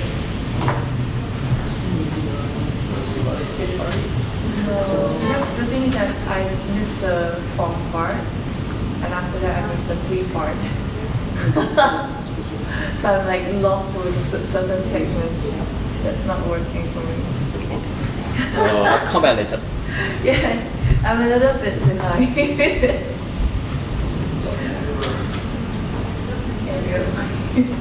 Maybe. I also don't know how to help you. I guess website is not my full time here.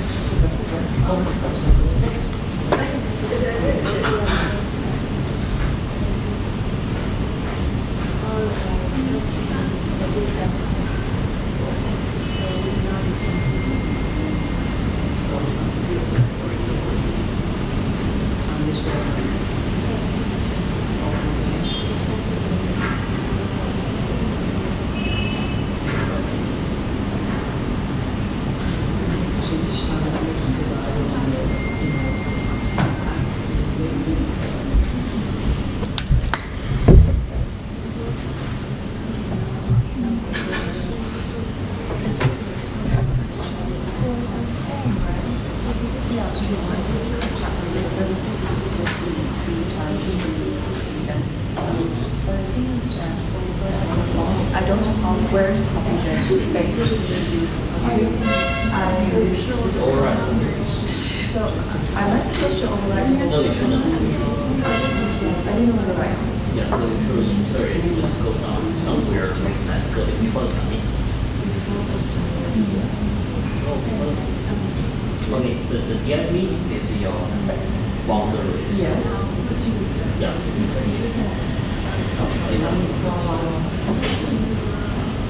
I finally got this, okay? Fine.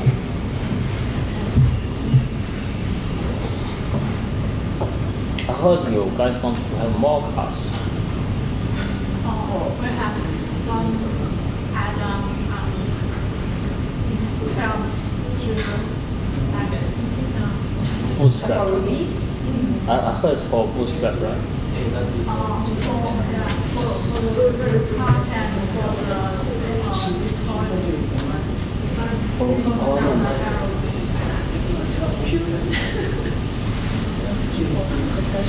I'm more interested in data analytics. Really website's not my forte.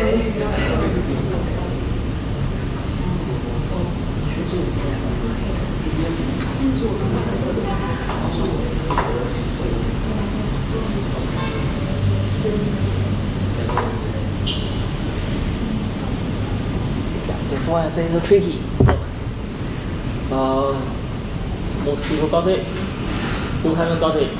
I feel like there's some wrong.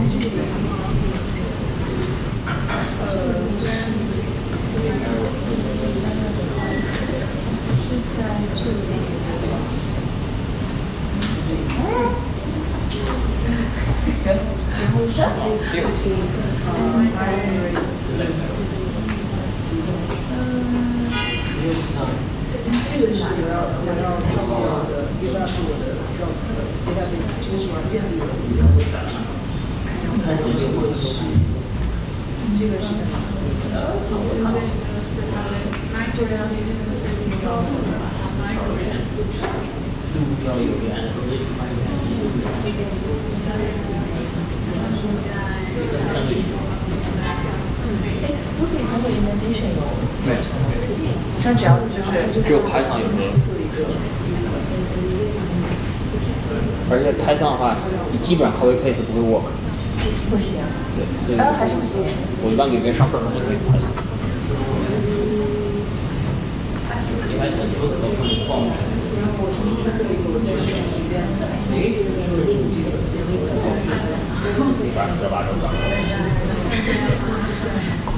这个学没有 event， 你也可以看。你需要。所以你看嘛，所以它这边是 undefined variable for。对，所以是这个东西还找不到。你要回过看你的是这个 form， 然后所以它是哪一行？这很奇怪。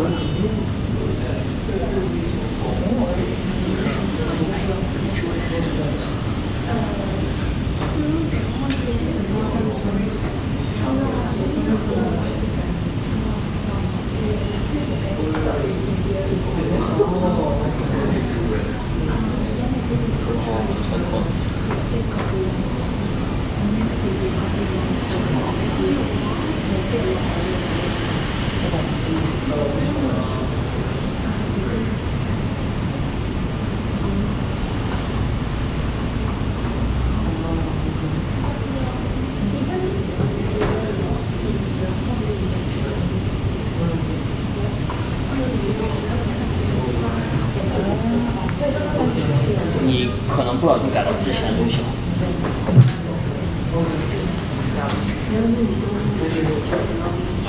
我好像直觉上，所以我也不知道发生什么事情吧。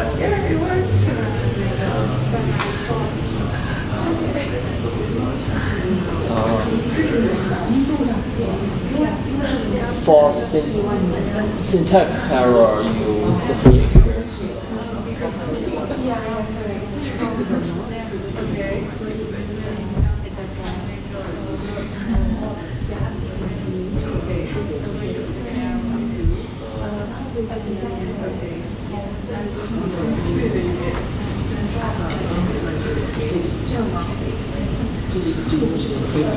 你要知道我为什么要找这个，你要知。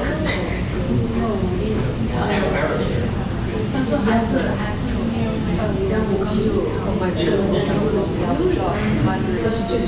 然后好像是因为sign up的时候没有用那样，所以没有。因为你这个是照着后晚上再被删掉，马上会重新 create C 嘛 ，C 的话重新加上数据，只有你看你的 C 的双语可以。怎么样看 C 的？一个相对强一个 C 的双语。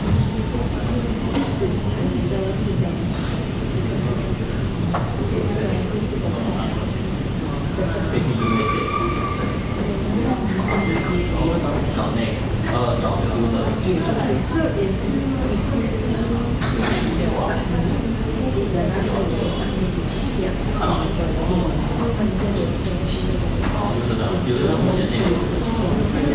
但如果我们重新加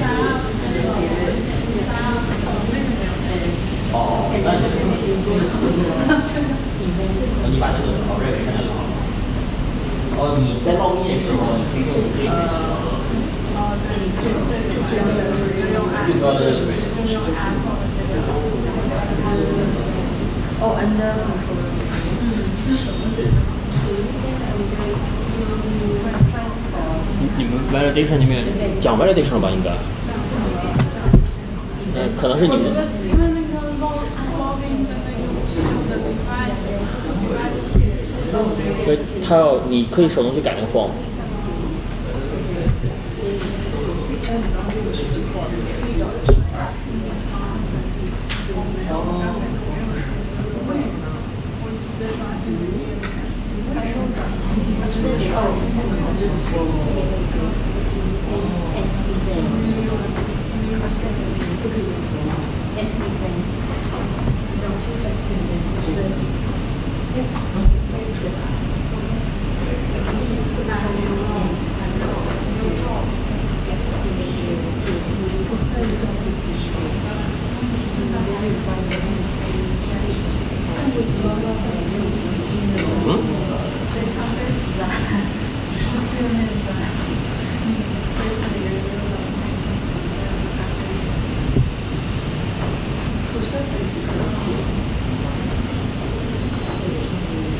你的那个 terminal 有问题，开新 terminal 就好了。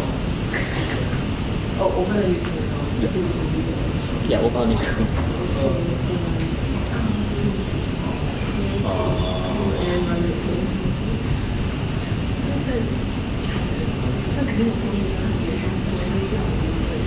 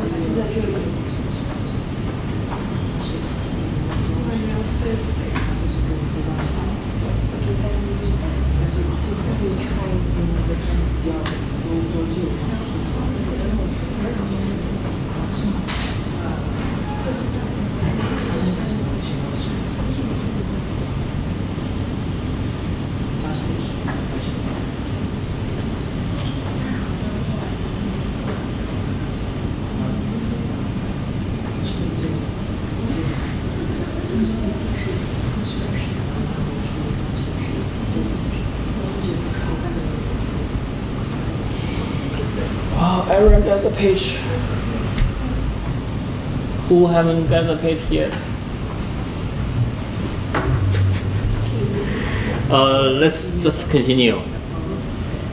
So everyone try to submit the page and tell me what's wrong with it.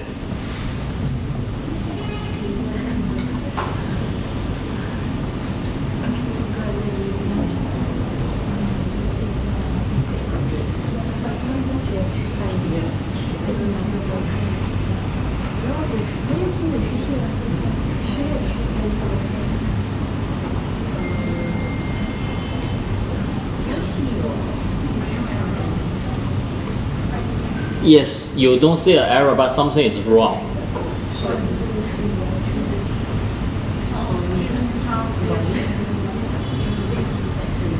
So basically, you can't actually add the attendees there, right? So the next step is going to your log. Yeah. Where's the log? Anyone tell me where's the log? Come on. What log? The console log. They're here. This is your log. What's the question again? Okay, so this is a page, right? If you fill in up and try to create a student and create the events, and you will see the attendee is still empty. Okay. Yes. So no. Yeah. So we need to figure out what's going on. Okay. So again, go back to the log. Basically, when you click on the create, it's doing a post, HTTP post to the server. I heard you guys learned about that last time. Okay. Depends on what you're referring to. Okay. So do you know what's a HTTP post? No. Okay. Basically, let me. Any link you.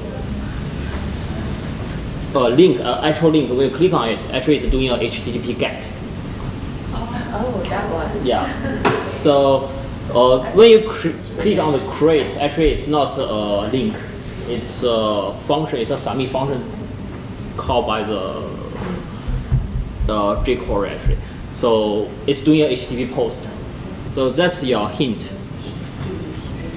So that's why you need to know what's going on. And then you're just looking for the HTTP post here. So actually this is your HTTP post. Come on. Before the gap. So what happens is you post the data to this URL. And here is the data you post. And you take a closer look. You can see the SQL statement there. There is a user. We got the user. So I assume this part actually is that part is your device. It's verify your identity. I'm not sure. I'm just guessing, but it's not important because it's a select. It's not creating anything. Here at this point, I'm more interested in the insert. So basically, what you are seeing is the events is created, is inserted into the database, but we don't have the attendance there, which means something went wrong here. As you can see, we only have insert into events, but we don't have insert into the attendance. So, and here is something you should pay attention to. It's that unpermitted parameters. Basically means it's not allowed. So some data when you try to post was lost in the process. And that something is your attendance attribute. And if you go back a bit, see the log here, this is your parameters list. Is this first time you're seeing this?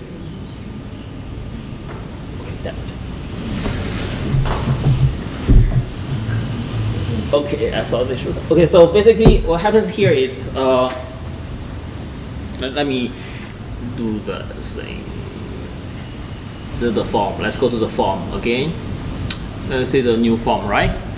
And if you inspect the form, you will see. I hope everyone is using Chrome or Firefox. No one using Internet Explorer, right?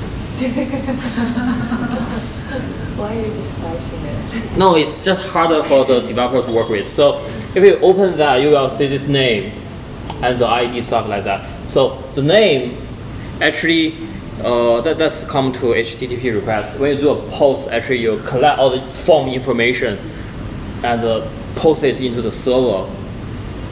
And you can see this events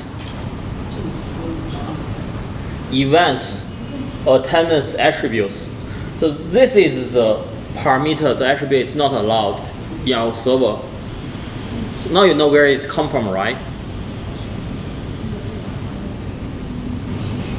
So take a look at this. Remember this name, and go back to our server log. No, here's my log. Server log. This part you will see. There is an events, and then you have an equal arrow sign, which is your hash or dictionary or whatever I mentioned earlier. It's pointing to another object, actually a hash, and within it there is a tendency attribute, and in that is the data you actually submit for this particular form. So try to map this information to the actual form here. The actual form here. So for example, the attendees, what does it look like? The user type, it will be events attendance attribute. 0 means the first form, and the attribute is the user type. And this information will be linked back to your parameters list consumed by the server.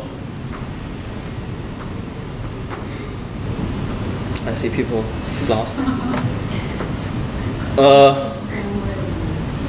Yeah, so you need to understand this, then you know why actually the error is happening. Is because this Rails is using a whitelist. So any attribute comes from the browser to the server. If the attribute is not a whitelist, it won't be served into the database.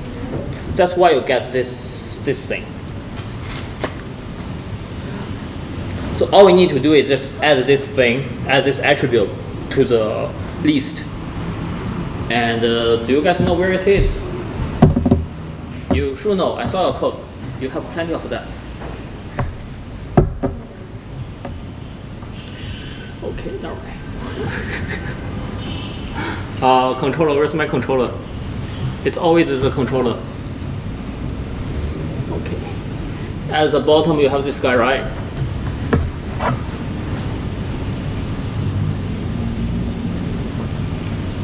What is this function called? So you just need to add the attribute list to here. And the reason I'm showing this one, you actually not just need to add a single this attribute. You actually also need to add the sub attribute within this attribute, which means you need to add user type, has attended, and user ID, and destroy. So how do we do that? You actually can go to not this guy. Yeah. So no. Okay. Yeah. Actually, I want to show you. You didn't actually create the thing. Anyway, go to desk. So yeah, here it is. It's the permitted list for your attributes. So you just copy the whole thing, overwrite whatever is there. And you can see I'm not just adding this attendance attribute. I'm also adding all the attributes in the attendance, which including why I add ID here. Never mind, I add the ID here. More importantly, you need user type destroy and has attend and user ID. Yeah, user ID.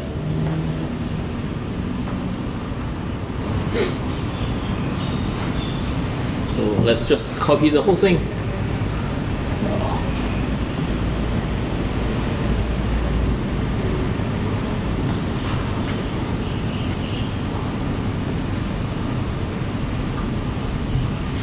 Okay, it's good. So it should be something like this. You might wondering why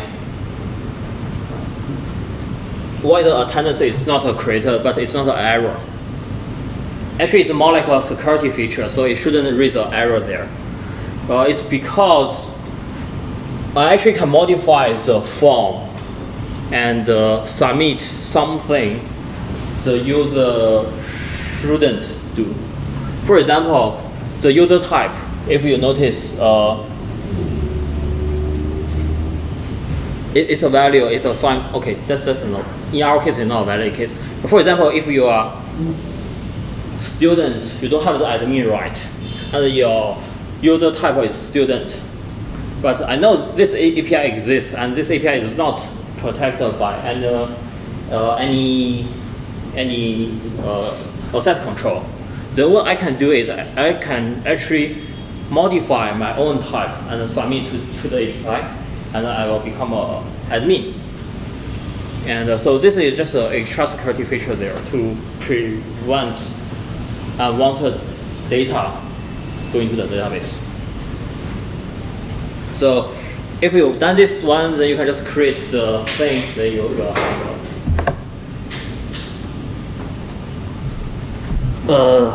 What do I call? You will just have this and work.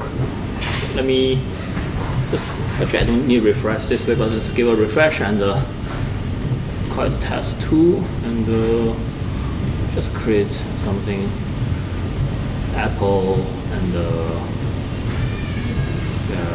this guy will be a student. Hope it works. That's it. Now you see it's working. Right.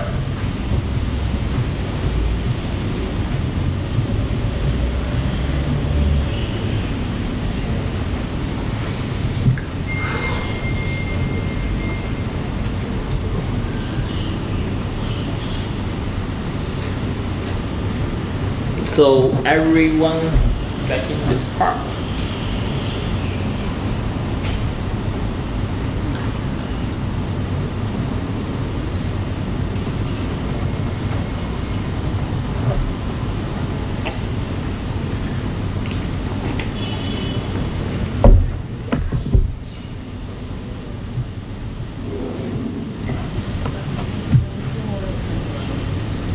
So this one, I don't know.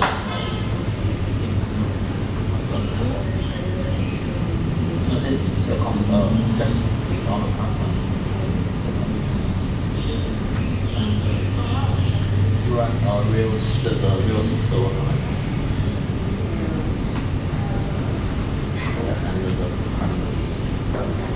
No. The running command.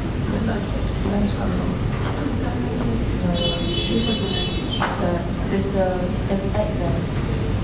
No, she wants to run the server. Let me check. Where's this guy? This command.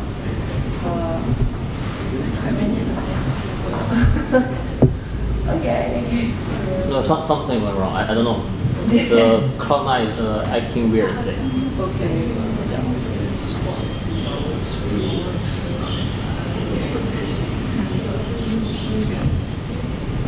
Dash P. Yeah. $IP. Yes. Okay. Anyone knows what that dollar signs mean? It's a environmental variable in the Linux. So I can do this. I just use my own.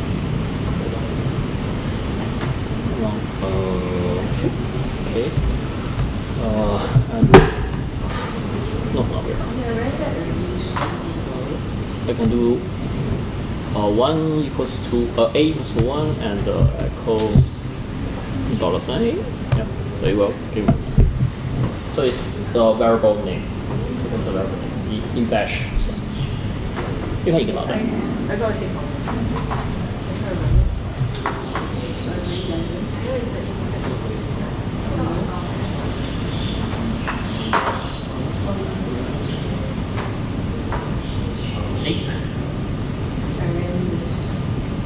Yeah, so you need read what is still going on. Oh, it's mostly on its own.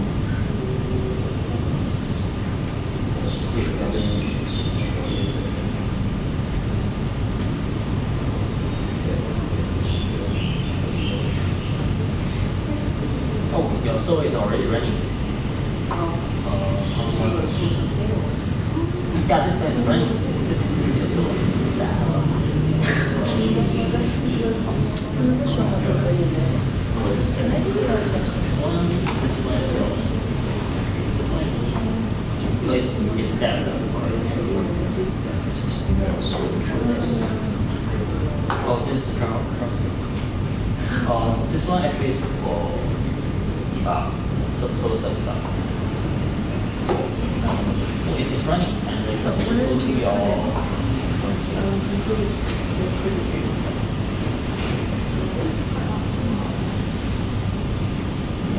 So you can copy output. All you have to do is copy the tutorial. This is actually all you can do is advanced.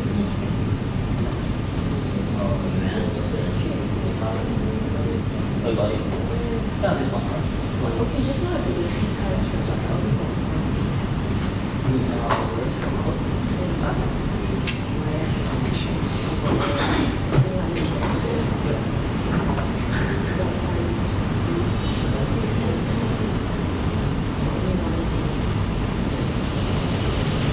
Oh,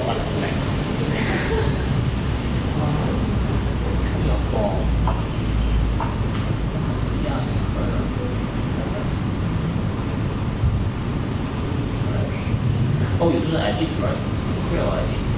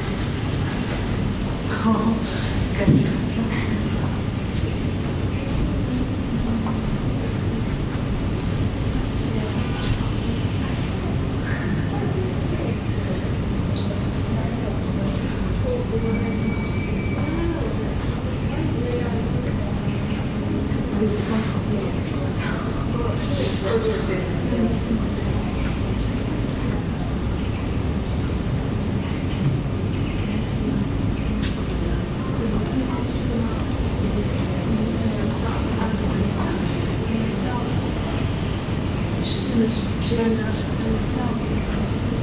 继续最终实现的结果就是这个自然创意，就是说这个酒往前走的一种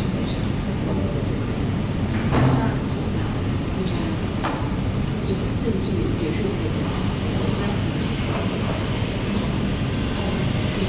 它这个就是这个现在它的这个合适，以及它的这个是分成这个现在就是这个有一些是那我们这个是说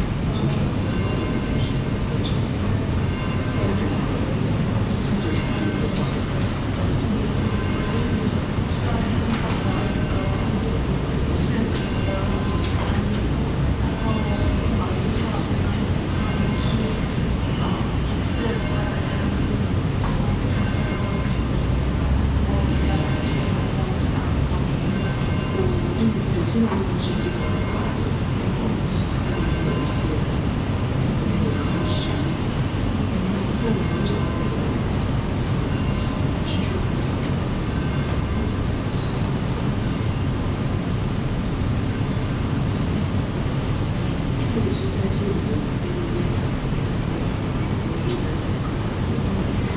这样子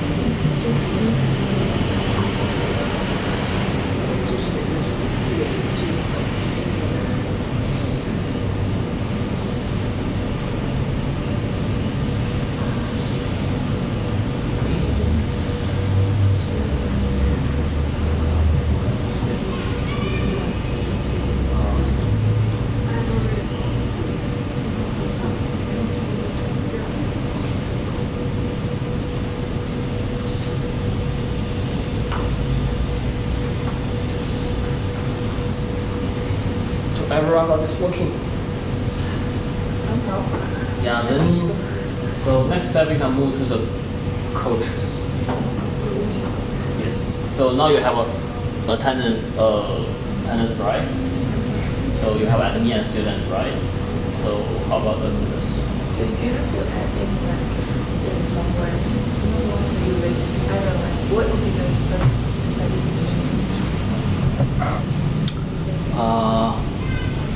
The first thing I'm going to change is the show, because we currently actually don't have a way to check that the code, yeah, there is a code associated with this specific right?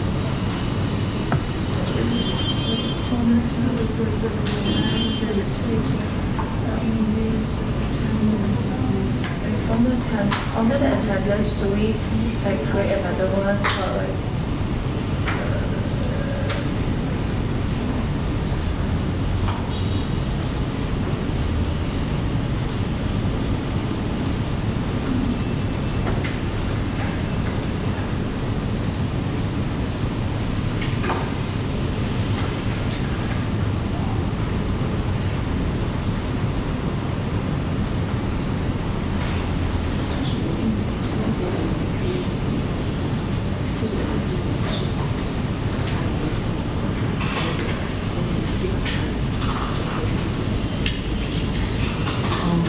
Weird.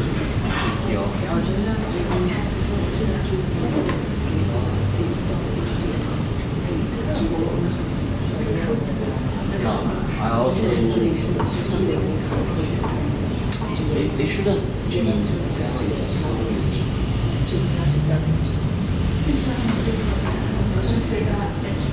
see actually one link here as well.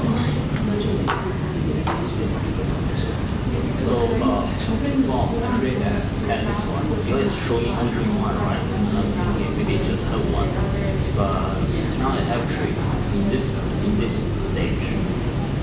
So at this stage, I'll put the size of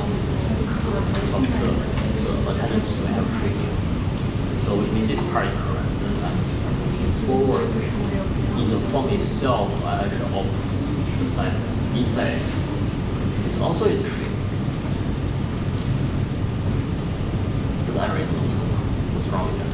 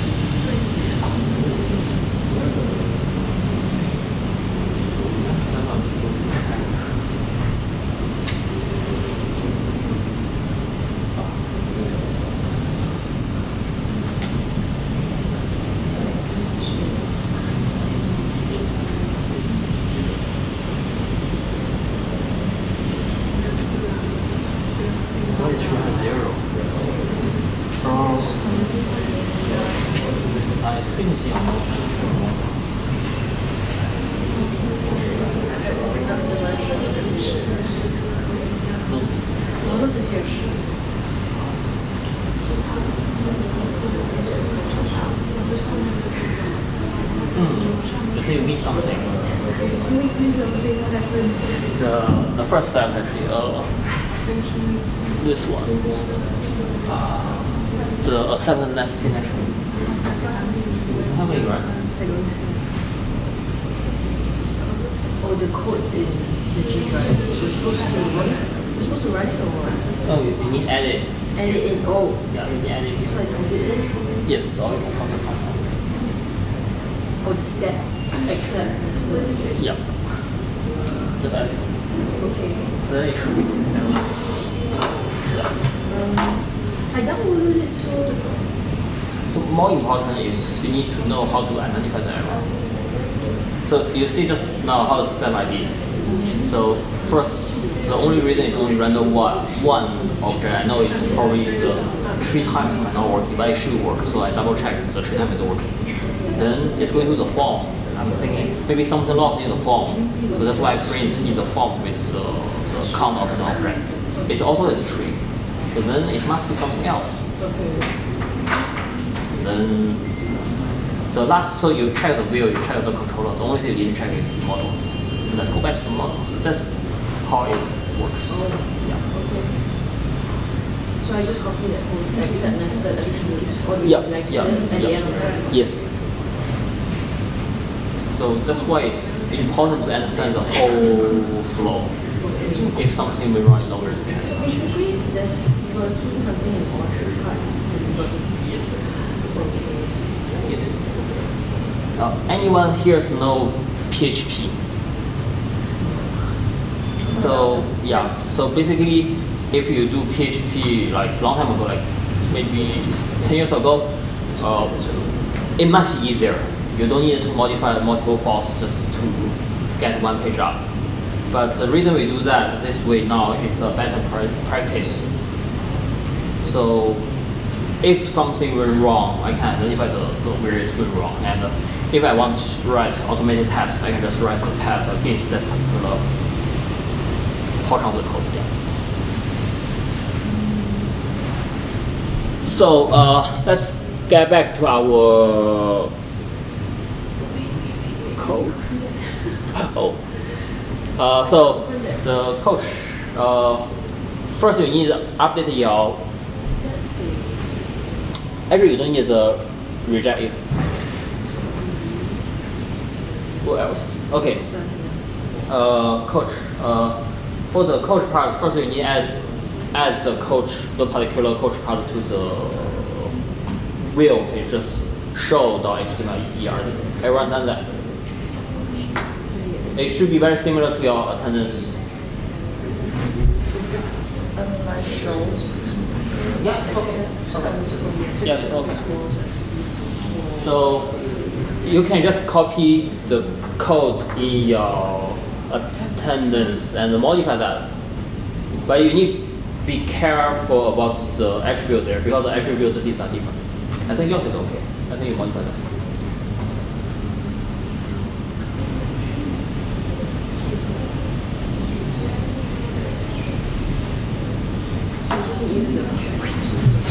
don't need to type the stuff on 6 like 6 months ago. Oh, you don't need. Oh, this part. Yeah, that part is. So just save it now. That's it. Now and the refresh the page.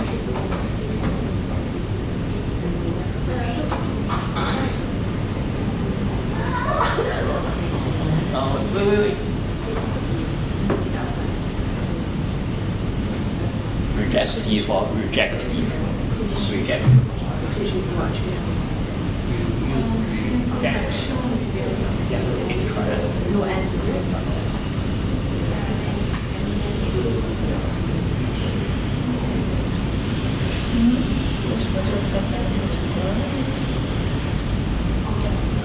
Okay. So, some error is just due to your typo, so just be patient and go through the error. My first language was C++, and at that time we need to use semicolon to separate the lines, and the semicolon is something really easy to use. It's my first month of programming. What's wrong with my code?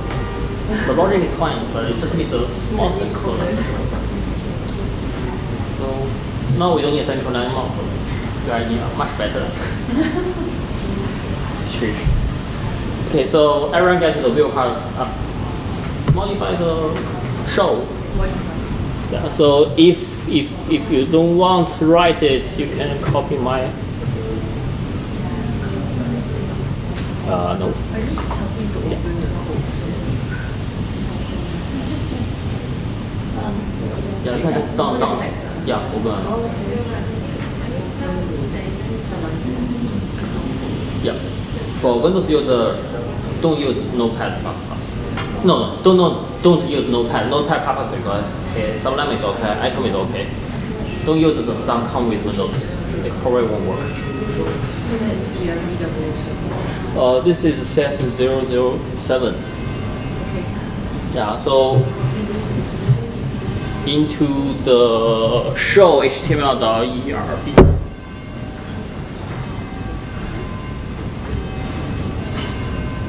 There's a church.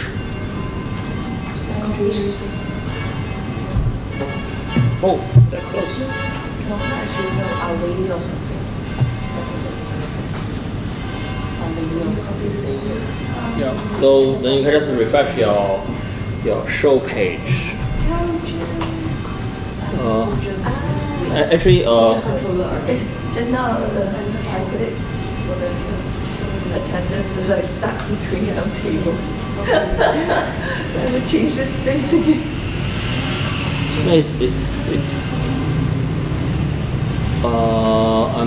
what am I going to do?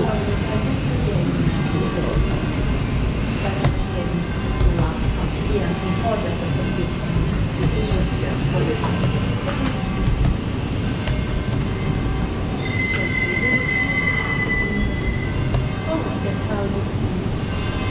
Double 7. CS underscore double 7.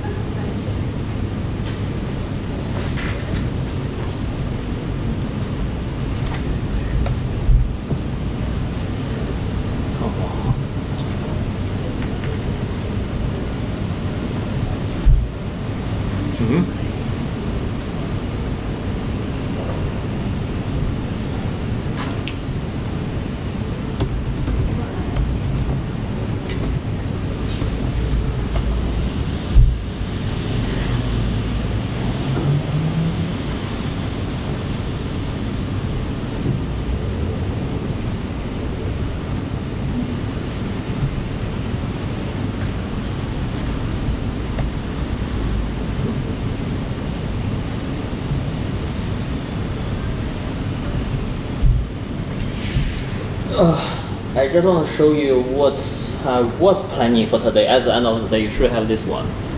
So you can add as many as coaches or attendees you want. Yeah, so this was I was planned, but I don't think we have time to cover that. So for now, you just can try to first you need to show the coach in the show page, and second, remember what we did to the attendance, and do the same for the coaches. And this will be your homework. And I hope next course someone can cover this part. Isn't this the last one? They're going to have, I don't know. And if you are curious, you just go to the GitHub, my GitHub page. This code, if you go to the master branch, it will have the latest one. If you check out, it will be exactly the same. Then you can see what I did there. And if you want to see, actually for each step I made, the changes I made, I do a commit, where you can see the difference, each step what I did. So for example, the last one is, actually I had created different branches, sorry, it's okay. So if we go to this one, so allow add any number of attendees in UI, so if you go click on this, come on, look, okay, then you can see the difference between the files. Let me do this one, speed. So the entire part is an add, which means I added a new line there, and there is a minus, which means I remove those one there. And actually, I thought of wrote some script for today, so I think I'm going to share with Sun and she'll upload. If you're interested, you can take a look. So here is this one. Then you can see it's pretty much step by step.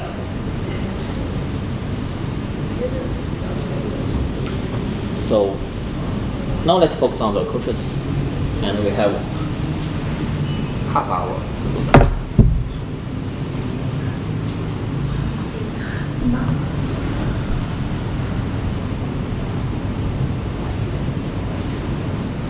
Is there any step you are not clear about how to do that?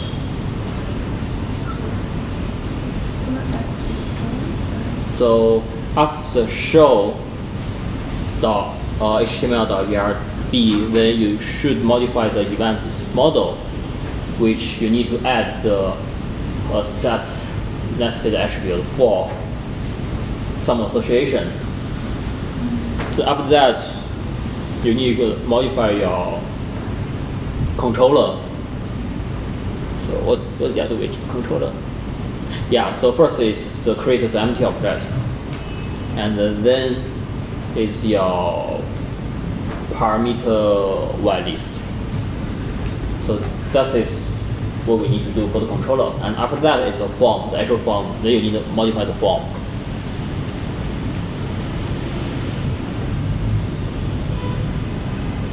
Don't look at that. I'm not doing anything relevant. So let me see what I hear.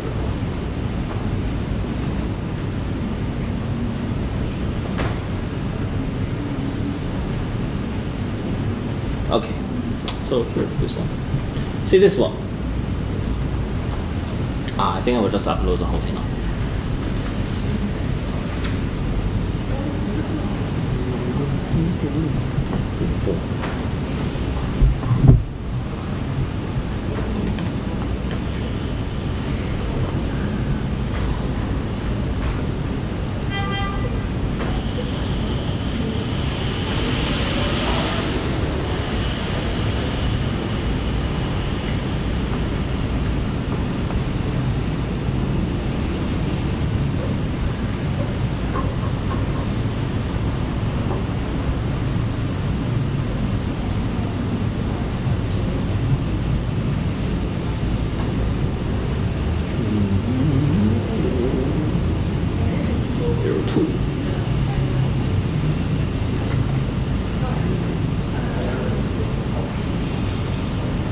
Okay, so it's in the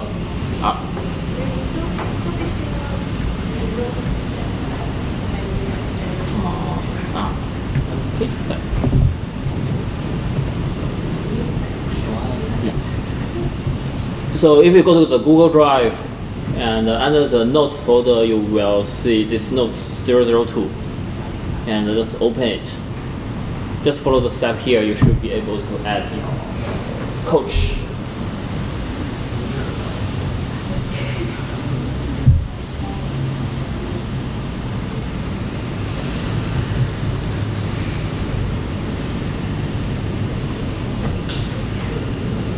You don't need to look up, go to the Google Drive.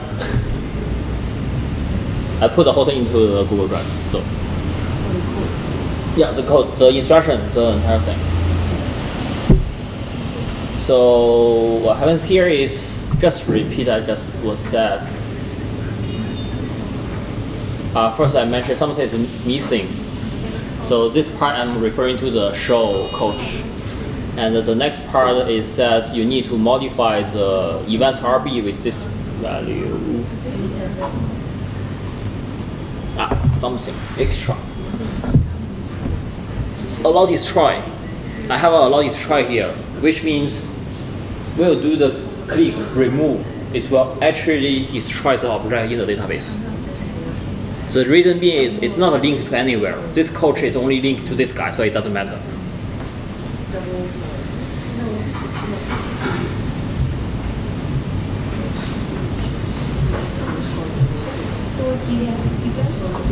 So do you have to create another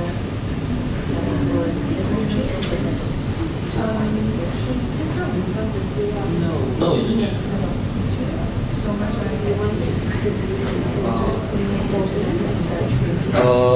So the question here is for in your control, is that control the model? But in the model, in the events model, you have two functions. One is admin, and another one is student. I don't get the function name. What's that? Admin user and student user. Student attendance.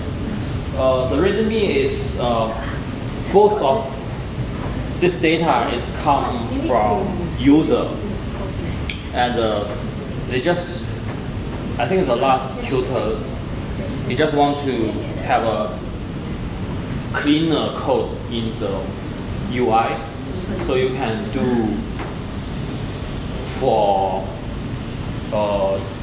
admin user, something like that. So that's why they create that. But for coach, there's no such category, right? So you can just, what you can do is just, if you go to the, where is that? Let me show.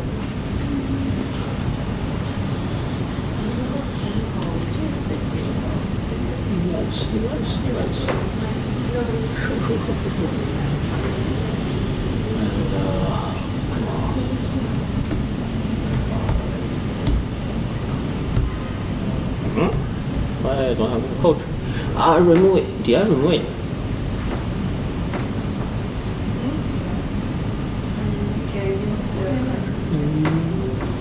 Yeah, so here is the function you have, right? The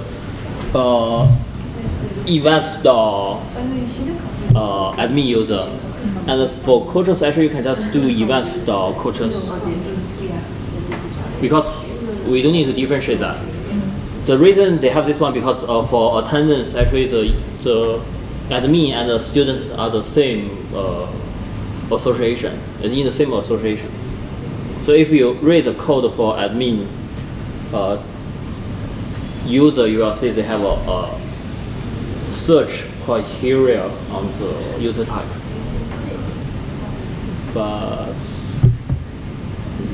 why I'm not seeing the same ones? Oh, yeah. The reason I didn't see it is because of the tab. Let's go.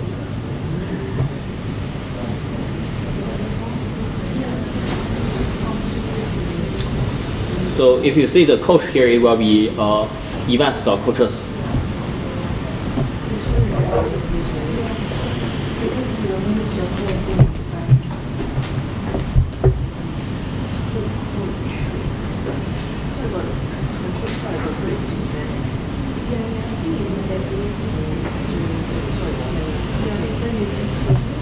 This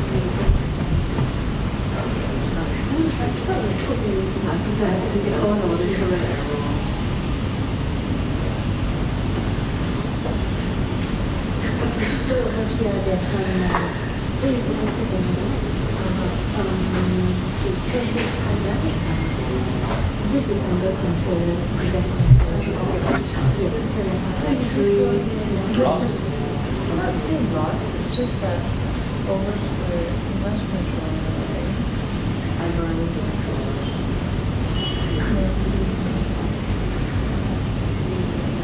You have to add in the nested, accept nested. Like, Yes. what does it mean? It means when you submit the form, it will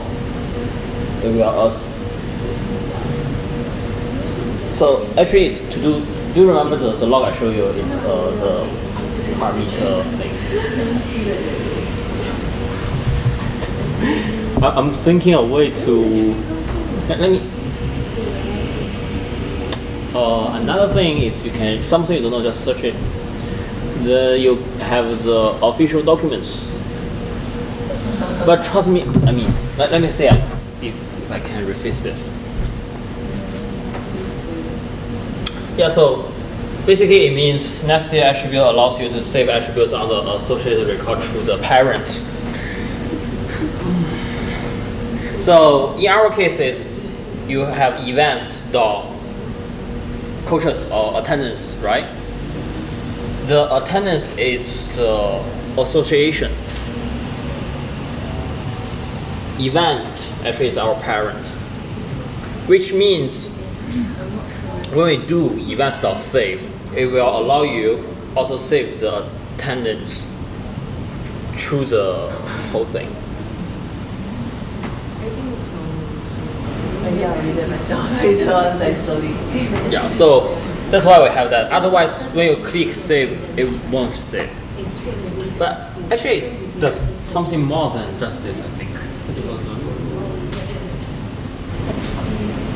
Because that shows you how many required.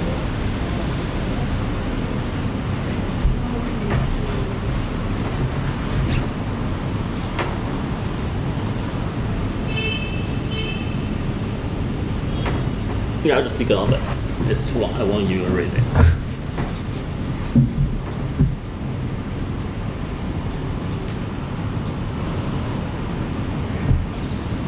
So everyone should finish this part already, right?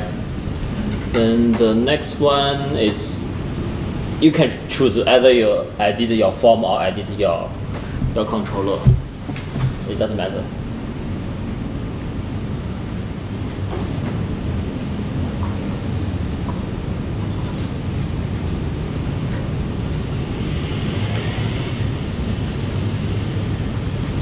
For starters, one thing you can do is every time you edit a file, especially controller and model, if you modify those files and the view file, you actually don't need to restart the server. So when I just start programming, one thing I will do is when I make some changes in a file, I will just refresh it. So just make sure the thing I change is it's not broken or it's not going to break anything. So you can also do that.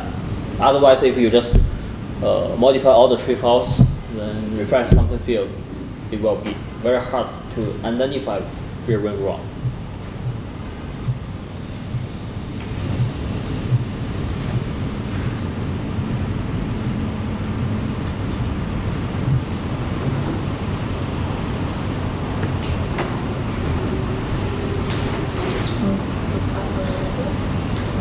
It's in the Google Drive. I don't know, I couldn't find it in the Google Drive. That's Go to the share with me, something like that. Yeah.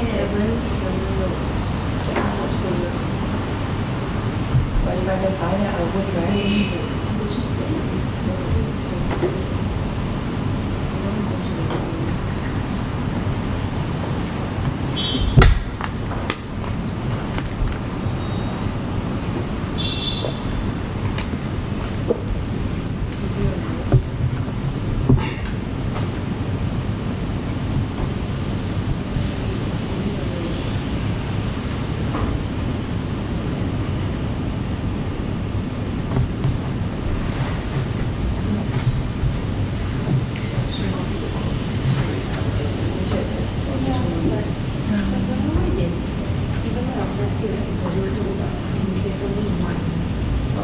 go to your model.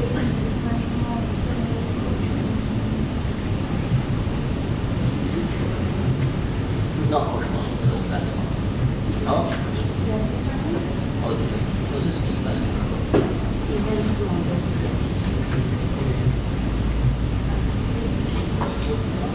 You should add that one. Last one.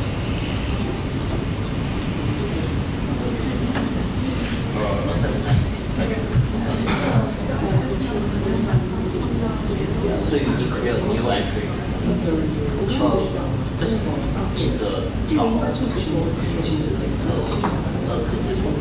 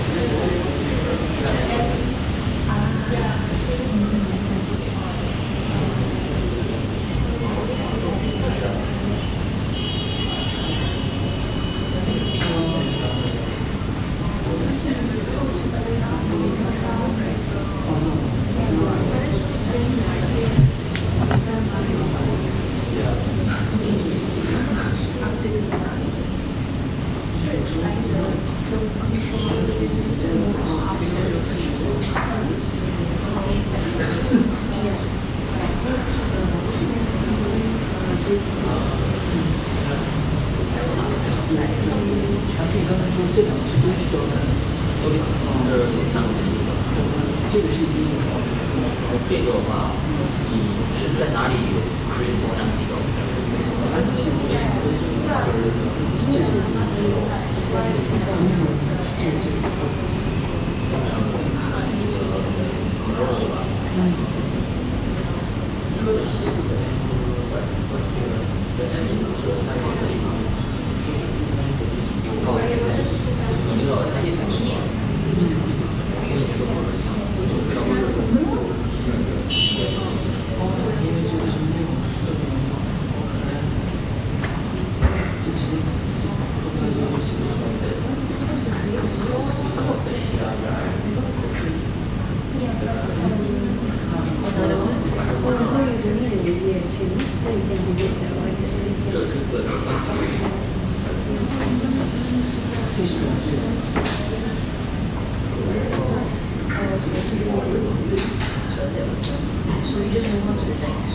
哦，你在这个 branch， 你现在课的时候最新的课，应该去那个地方。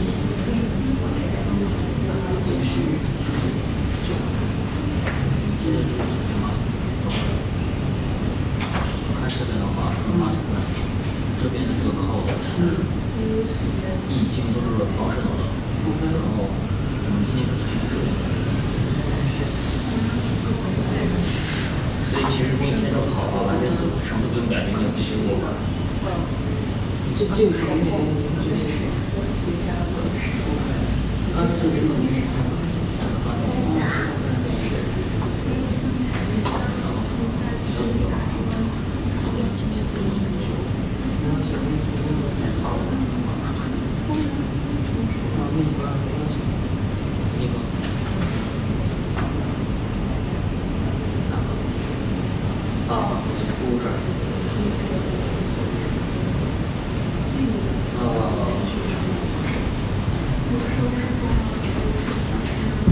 这个文件名是CS006。哎，等一下，好像不是Notes 002 and Notes. If you can't find the instruction file, it's go to session 7 and the Notes folder. There is Notes 002.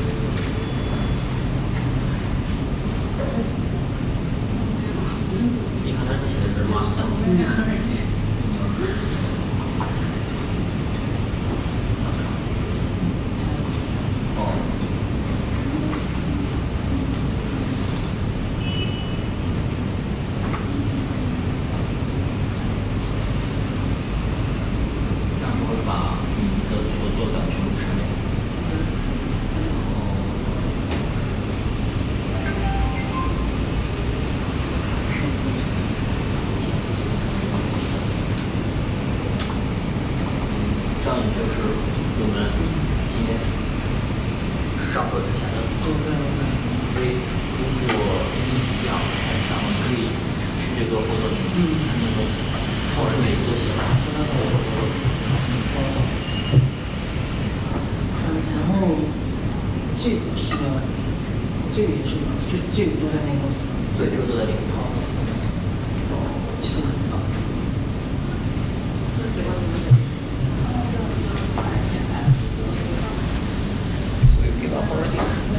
Give up, but it's just that yeah. It came out with an error that it's not supposed to be there. It means that I didn't actually assign your values to your coaches.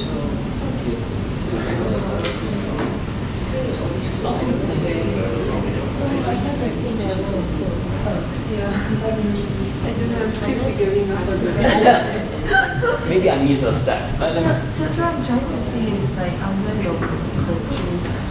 It should be events. Wait. Where did you add the step? Under event RD.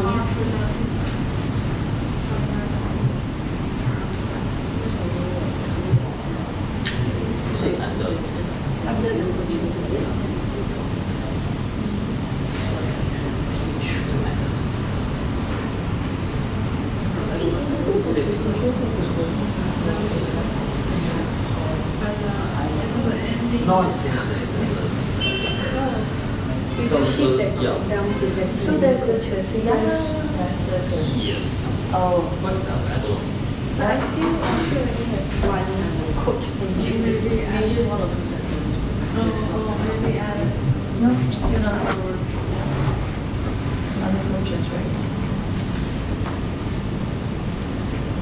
You see.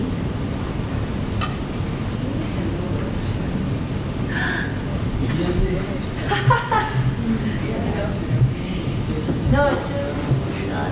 Don't think I didn't do the other ones. So everyone is working. Is it a sequence of the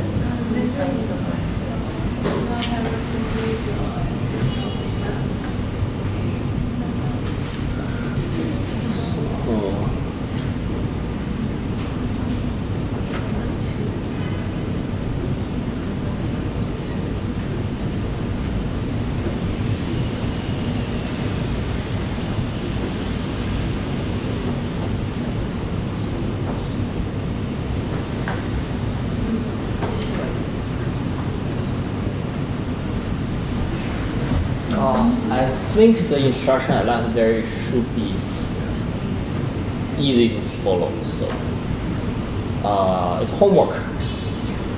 So the homework you can finish up to you have the coach interview, and you can add coaches with 2 instances.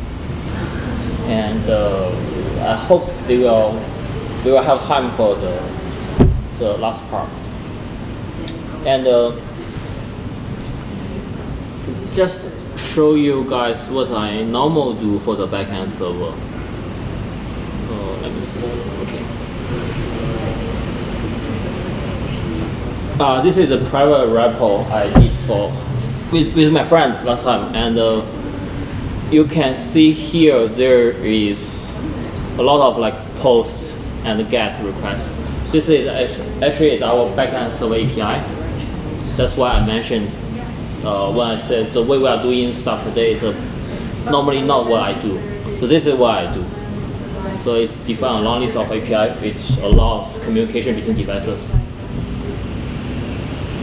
So speak of which, to be a programmer, actually there's a bunch of stuff. It's not like you need to learn, but it's good you have the experience with. So in the GitHub, if you go to the doc folder, there is a document called "What to Learn," and so for starters, actually, one thing is very important. You need to understand what's going on with your computer, and some weird error will happen, and if you don't understand the basics of the computer, it might not possible to debug at all. And then it's come to the boring part, algorithm data structure. This will help you with the problem solving skill. And the rest is just some advanced topic in the future you may want to pick up. And I think for us, you're probably more interested on the web stuff. So where is the first step you have to learn HTML, CSS, JavaScript. It's the basics. It's the building block of web technology. So that's it. And after that, it's something good to know, but you're probably going to use it someday. Is some alternatives for your CSS. So I think you guys already see SCSS somewhere in the code. So if you go to your what's that folder? The application folder, then there is resource. I can't remember the. Let me try get it. So go to your app, then go to assets. Then you have this style sheet. Then you have this SCSS. So actually, it's the pipeline. It will compile the SCSS into a CSS. That's why you might also want to learn that. And another choice is the LESS. So it's up to you which one you want to pick up. And then it's the JavaScript alternatives. So you have ES6. I mentioned it in the first class. So then you have TypeScript, which is a superset of ES6. Then you also have CoffeeScript. So all this will compile your code into JavaScript. So this is some extended reading. And the step 2 is you probably want to learn a full MVC framework for the front end. So what we did with our application now, we actually don't utilize any front end framework. We just rely on Ruby on Rails to render the stuff for us. But in a real application, normally nowadays, there are some components you need to use this. For example, in the form, in the case, you probably need to implement the form with, for example, AngularJS, and AngularJS will be responsible to communicate with your server and to create the actual object in the database. And in that way, you actually can reuse your server for other devices, like a desktop application, like a mobile application. So this is something you might want to pick up. And then I think this pretty much all for the front end. I missed one thing. You probably also need to learn a UI framework which will help you beautify the stuff. So there's two choices. I think one is Bootstrap, another is YI. I think YI is from, I think it's from Yahoo, and Bootstrap is from Twitter. So there's something there. And if you are like professional in graphic design, then you probably want to come up with your own stuff. Then it's the back end.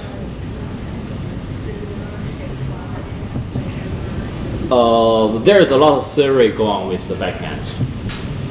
So you need to understand the request response pattern. So basically it's your server, the HTTP post, HTTP GET,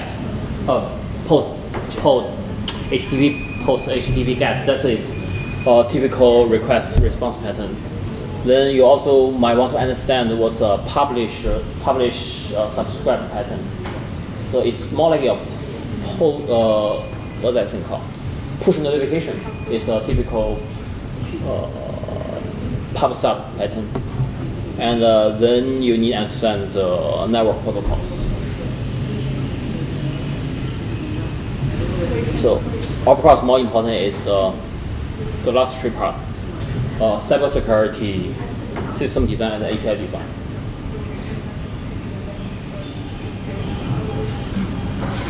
Yeah, so that's a lot.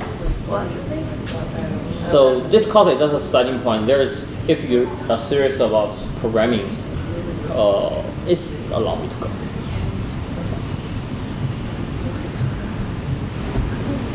But it's not impossible actually. I know I have a friend. He was from. He is a college dropout. So he studied college 1 year, then he dropped out of college, then he joined a company. And within 5 years, he is an architect in I would say one of the largest IT company in the world. So it's not impossible. Okay. I think that's it for today.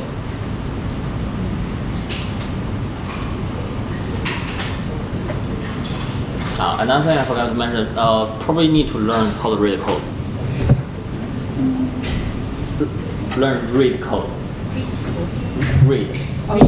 Yeah. Like a book. Like a storybook. I mean, that starts with, well, you have to start by actually knowing that language. And it starts with something like knowing that language, right?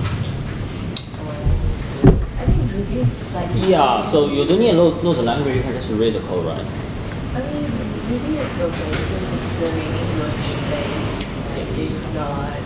Yeah, but... So once you start language, then the next step I normally recommend people to do is to pick up another language. Then you can see the common element. And then when you pick up the third language, you know what's the question you're going to ask. So what would be a good language pair that you recommend? After Ruby? Yeah, after. What's your personal favorites? My personal favorites? C++. No, Python. No. Not Python? C# actually. C#. Anyone heard about C#? Like, I was asking, what can you use C# for? Anything. Anything? It's a general. It's a very, a rudimental kind of... It's very similar to C and Java. So it's Microsoft's version of Java. Like I was asking my CS friends, like, what should I learn to start off? Because my Angular is actually the end of it, right?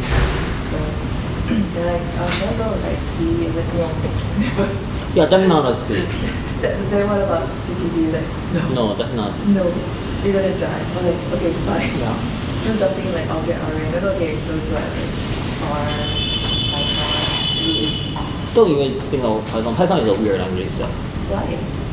Ruby is good. I mean, so in Python, how do you create an instance of an object? No, you probably don't know. Okay, so the thing is, for starter, I really want people to know is you should try to learn a language which you can copy paste the code directly from a website and can write. Then in that way, you actually can have something working and you can gain the confidence. Python is not something you really can just copy paste to work because indentation, it matters. So, for example, even the let me show you something. Okay, if I do something, for example, like ABC, and I do ABC, and I do I do this one ABC. Oh, you probably won't say it. So, if you pay attention to my typing, the first ABC, the indentation in front is actually the type, and the second one actually is space, and visually it's the same. But if you didn't choose the right editor, then it won't convert this to automatically for you. Then to Python, it's different. It will create an error. Yeah, so that's why Python is. I don't know why so many people is starting with Python, but it's not a language I will recommend. So what would be the language that you would recommend to start off with? Ruby. Yes. But what's the usage, the end usage of Ruby? Ruby on Rails is one. I mean, actually Ruby is a general web application. So and someone choose Python tutorial. They said they want to do data science stuff, and then you have R. something like that. But actually you can find a counterparty in the Ruby too. It's not necessary to do the stuff with Python itself. So what if I pair Python? What?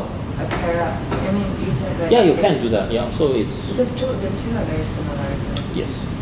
Especially the arguments and everything. Not really. Why? I mean, the way they argue things. It's similar language, so the thing about language is the reason I said you can start with one language, then learn the basics, then start and second one. Then you know what's the common question you're going to ask for a particular language. For example, I was starting with Google Go. So the first thing I will ask, like, how do I declare a variable? How do I declare a method? How do I declare an object? Things like that. Then it's also things like, does it have pointer? So for starters, if this language says it has pointer, run away from it. Pointer? Yeah, pointers. It's a C thing. So basically, you shouldn't start with your programming with C, C++, Objective-C, or Swift. Swift also have pointer. And the Swift syntax is really weird. Yeah. So the point is, for programming, start with something easier, so you can gain the confidence. Then pick a second, sort of easier language. Then you can compare this to. Then you know for a new language what you should be looking for. So I start with C. So when I pick a new language, the first question I normally ask, what's the entry point? What's the mean function?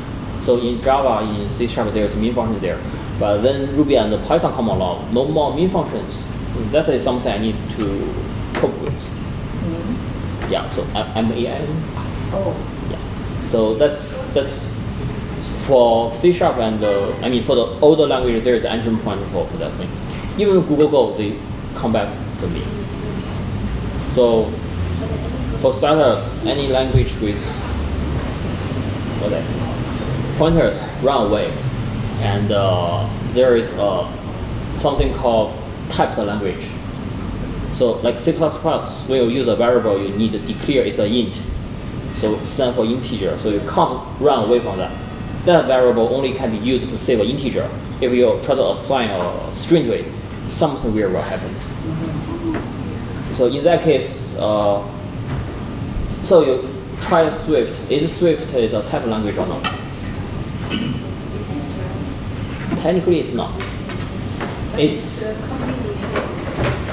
no. So for example, if I remember correctly, if you start a thing with a particular type, you can't use that variable for another different type. I can't remember the detail. And the Go is that way. So, but some languages they have this VAR. So like C# and Go for variable declaration. It can infer the data type from your data input, but it doesn't make it a dynamic typing language. So Ruby, just stay with Ruby. So for Ruby, you can do this. You can have a equals to 1, then you can just change a equals to some string. It won't complain, and you can even do this with something else. But if you do this one in C++. Should I? Yeah. Start somewhere. Yeah, start somewhere. Ruby is a good one. And ask those guys to organize a proper Ruby course.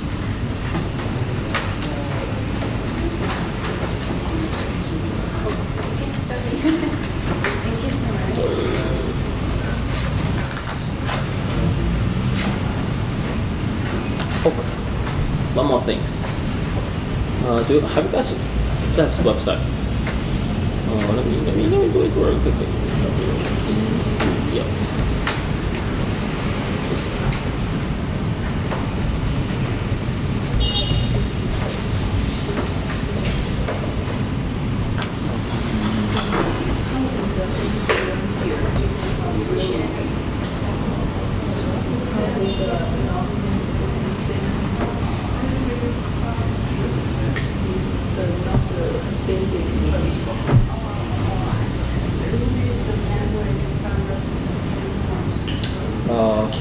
Well, people don't know HTML CSS JavaScript. You can go to just WP school, yeah. Really entry level and really easy to follow this part.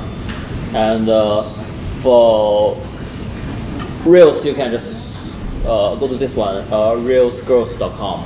Just Google Rails Girls. And so it has some, I don't know, actually half of my stuff I learned from here. And another half is from this one, the Rails cast. But this one, some of the code is outdated. Some of this is based on 3 point something. So normally now it's Rails 4, and I think Rails 5 is coming out soon, if haven't. Yeah, so the syntax and the functions and the modules are a bit different. So this is the first start. I also put a tutorial in the notes of today's document, so you can check on that. Also for the beginners to learn the Ruby on Rails.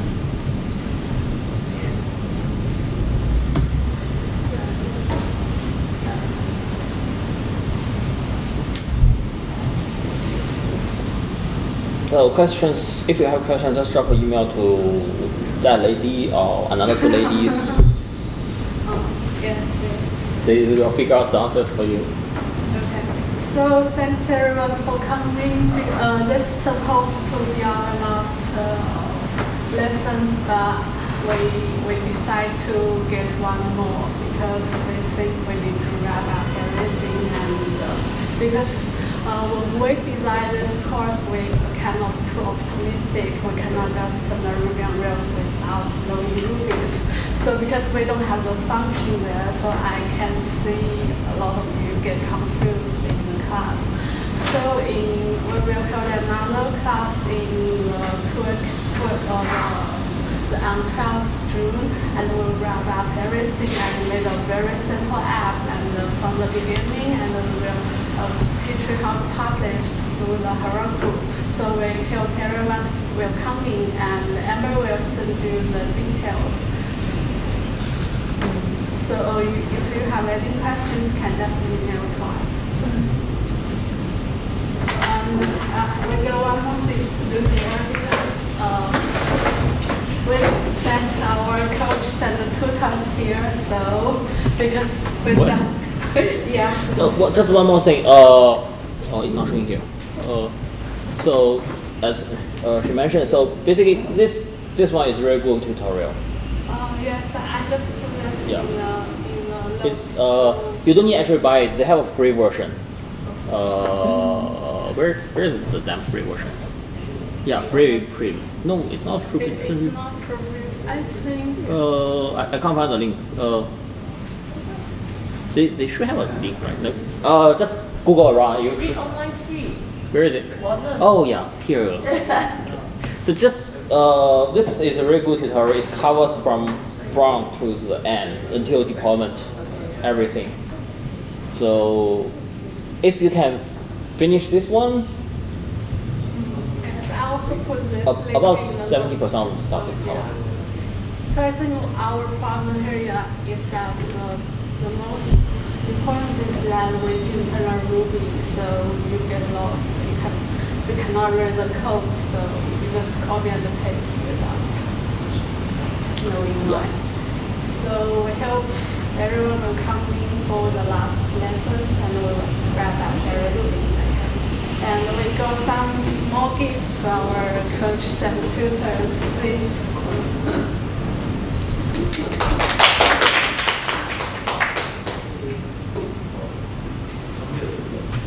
Oh, thank you. Wow. Nice. Can I put it in my office? It's okay.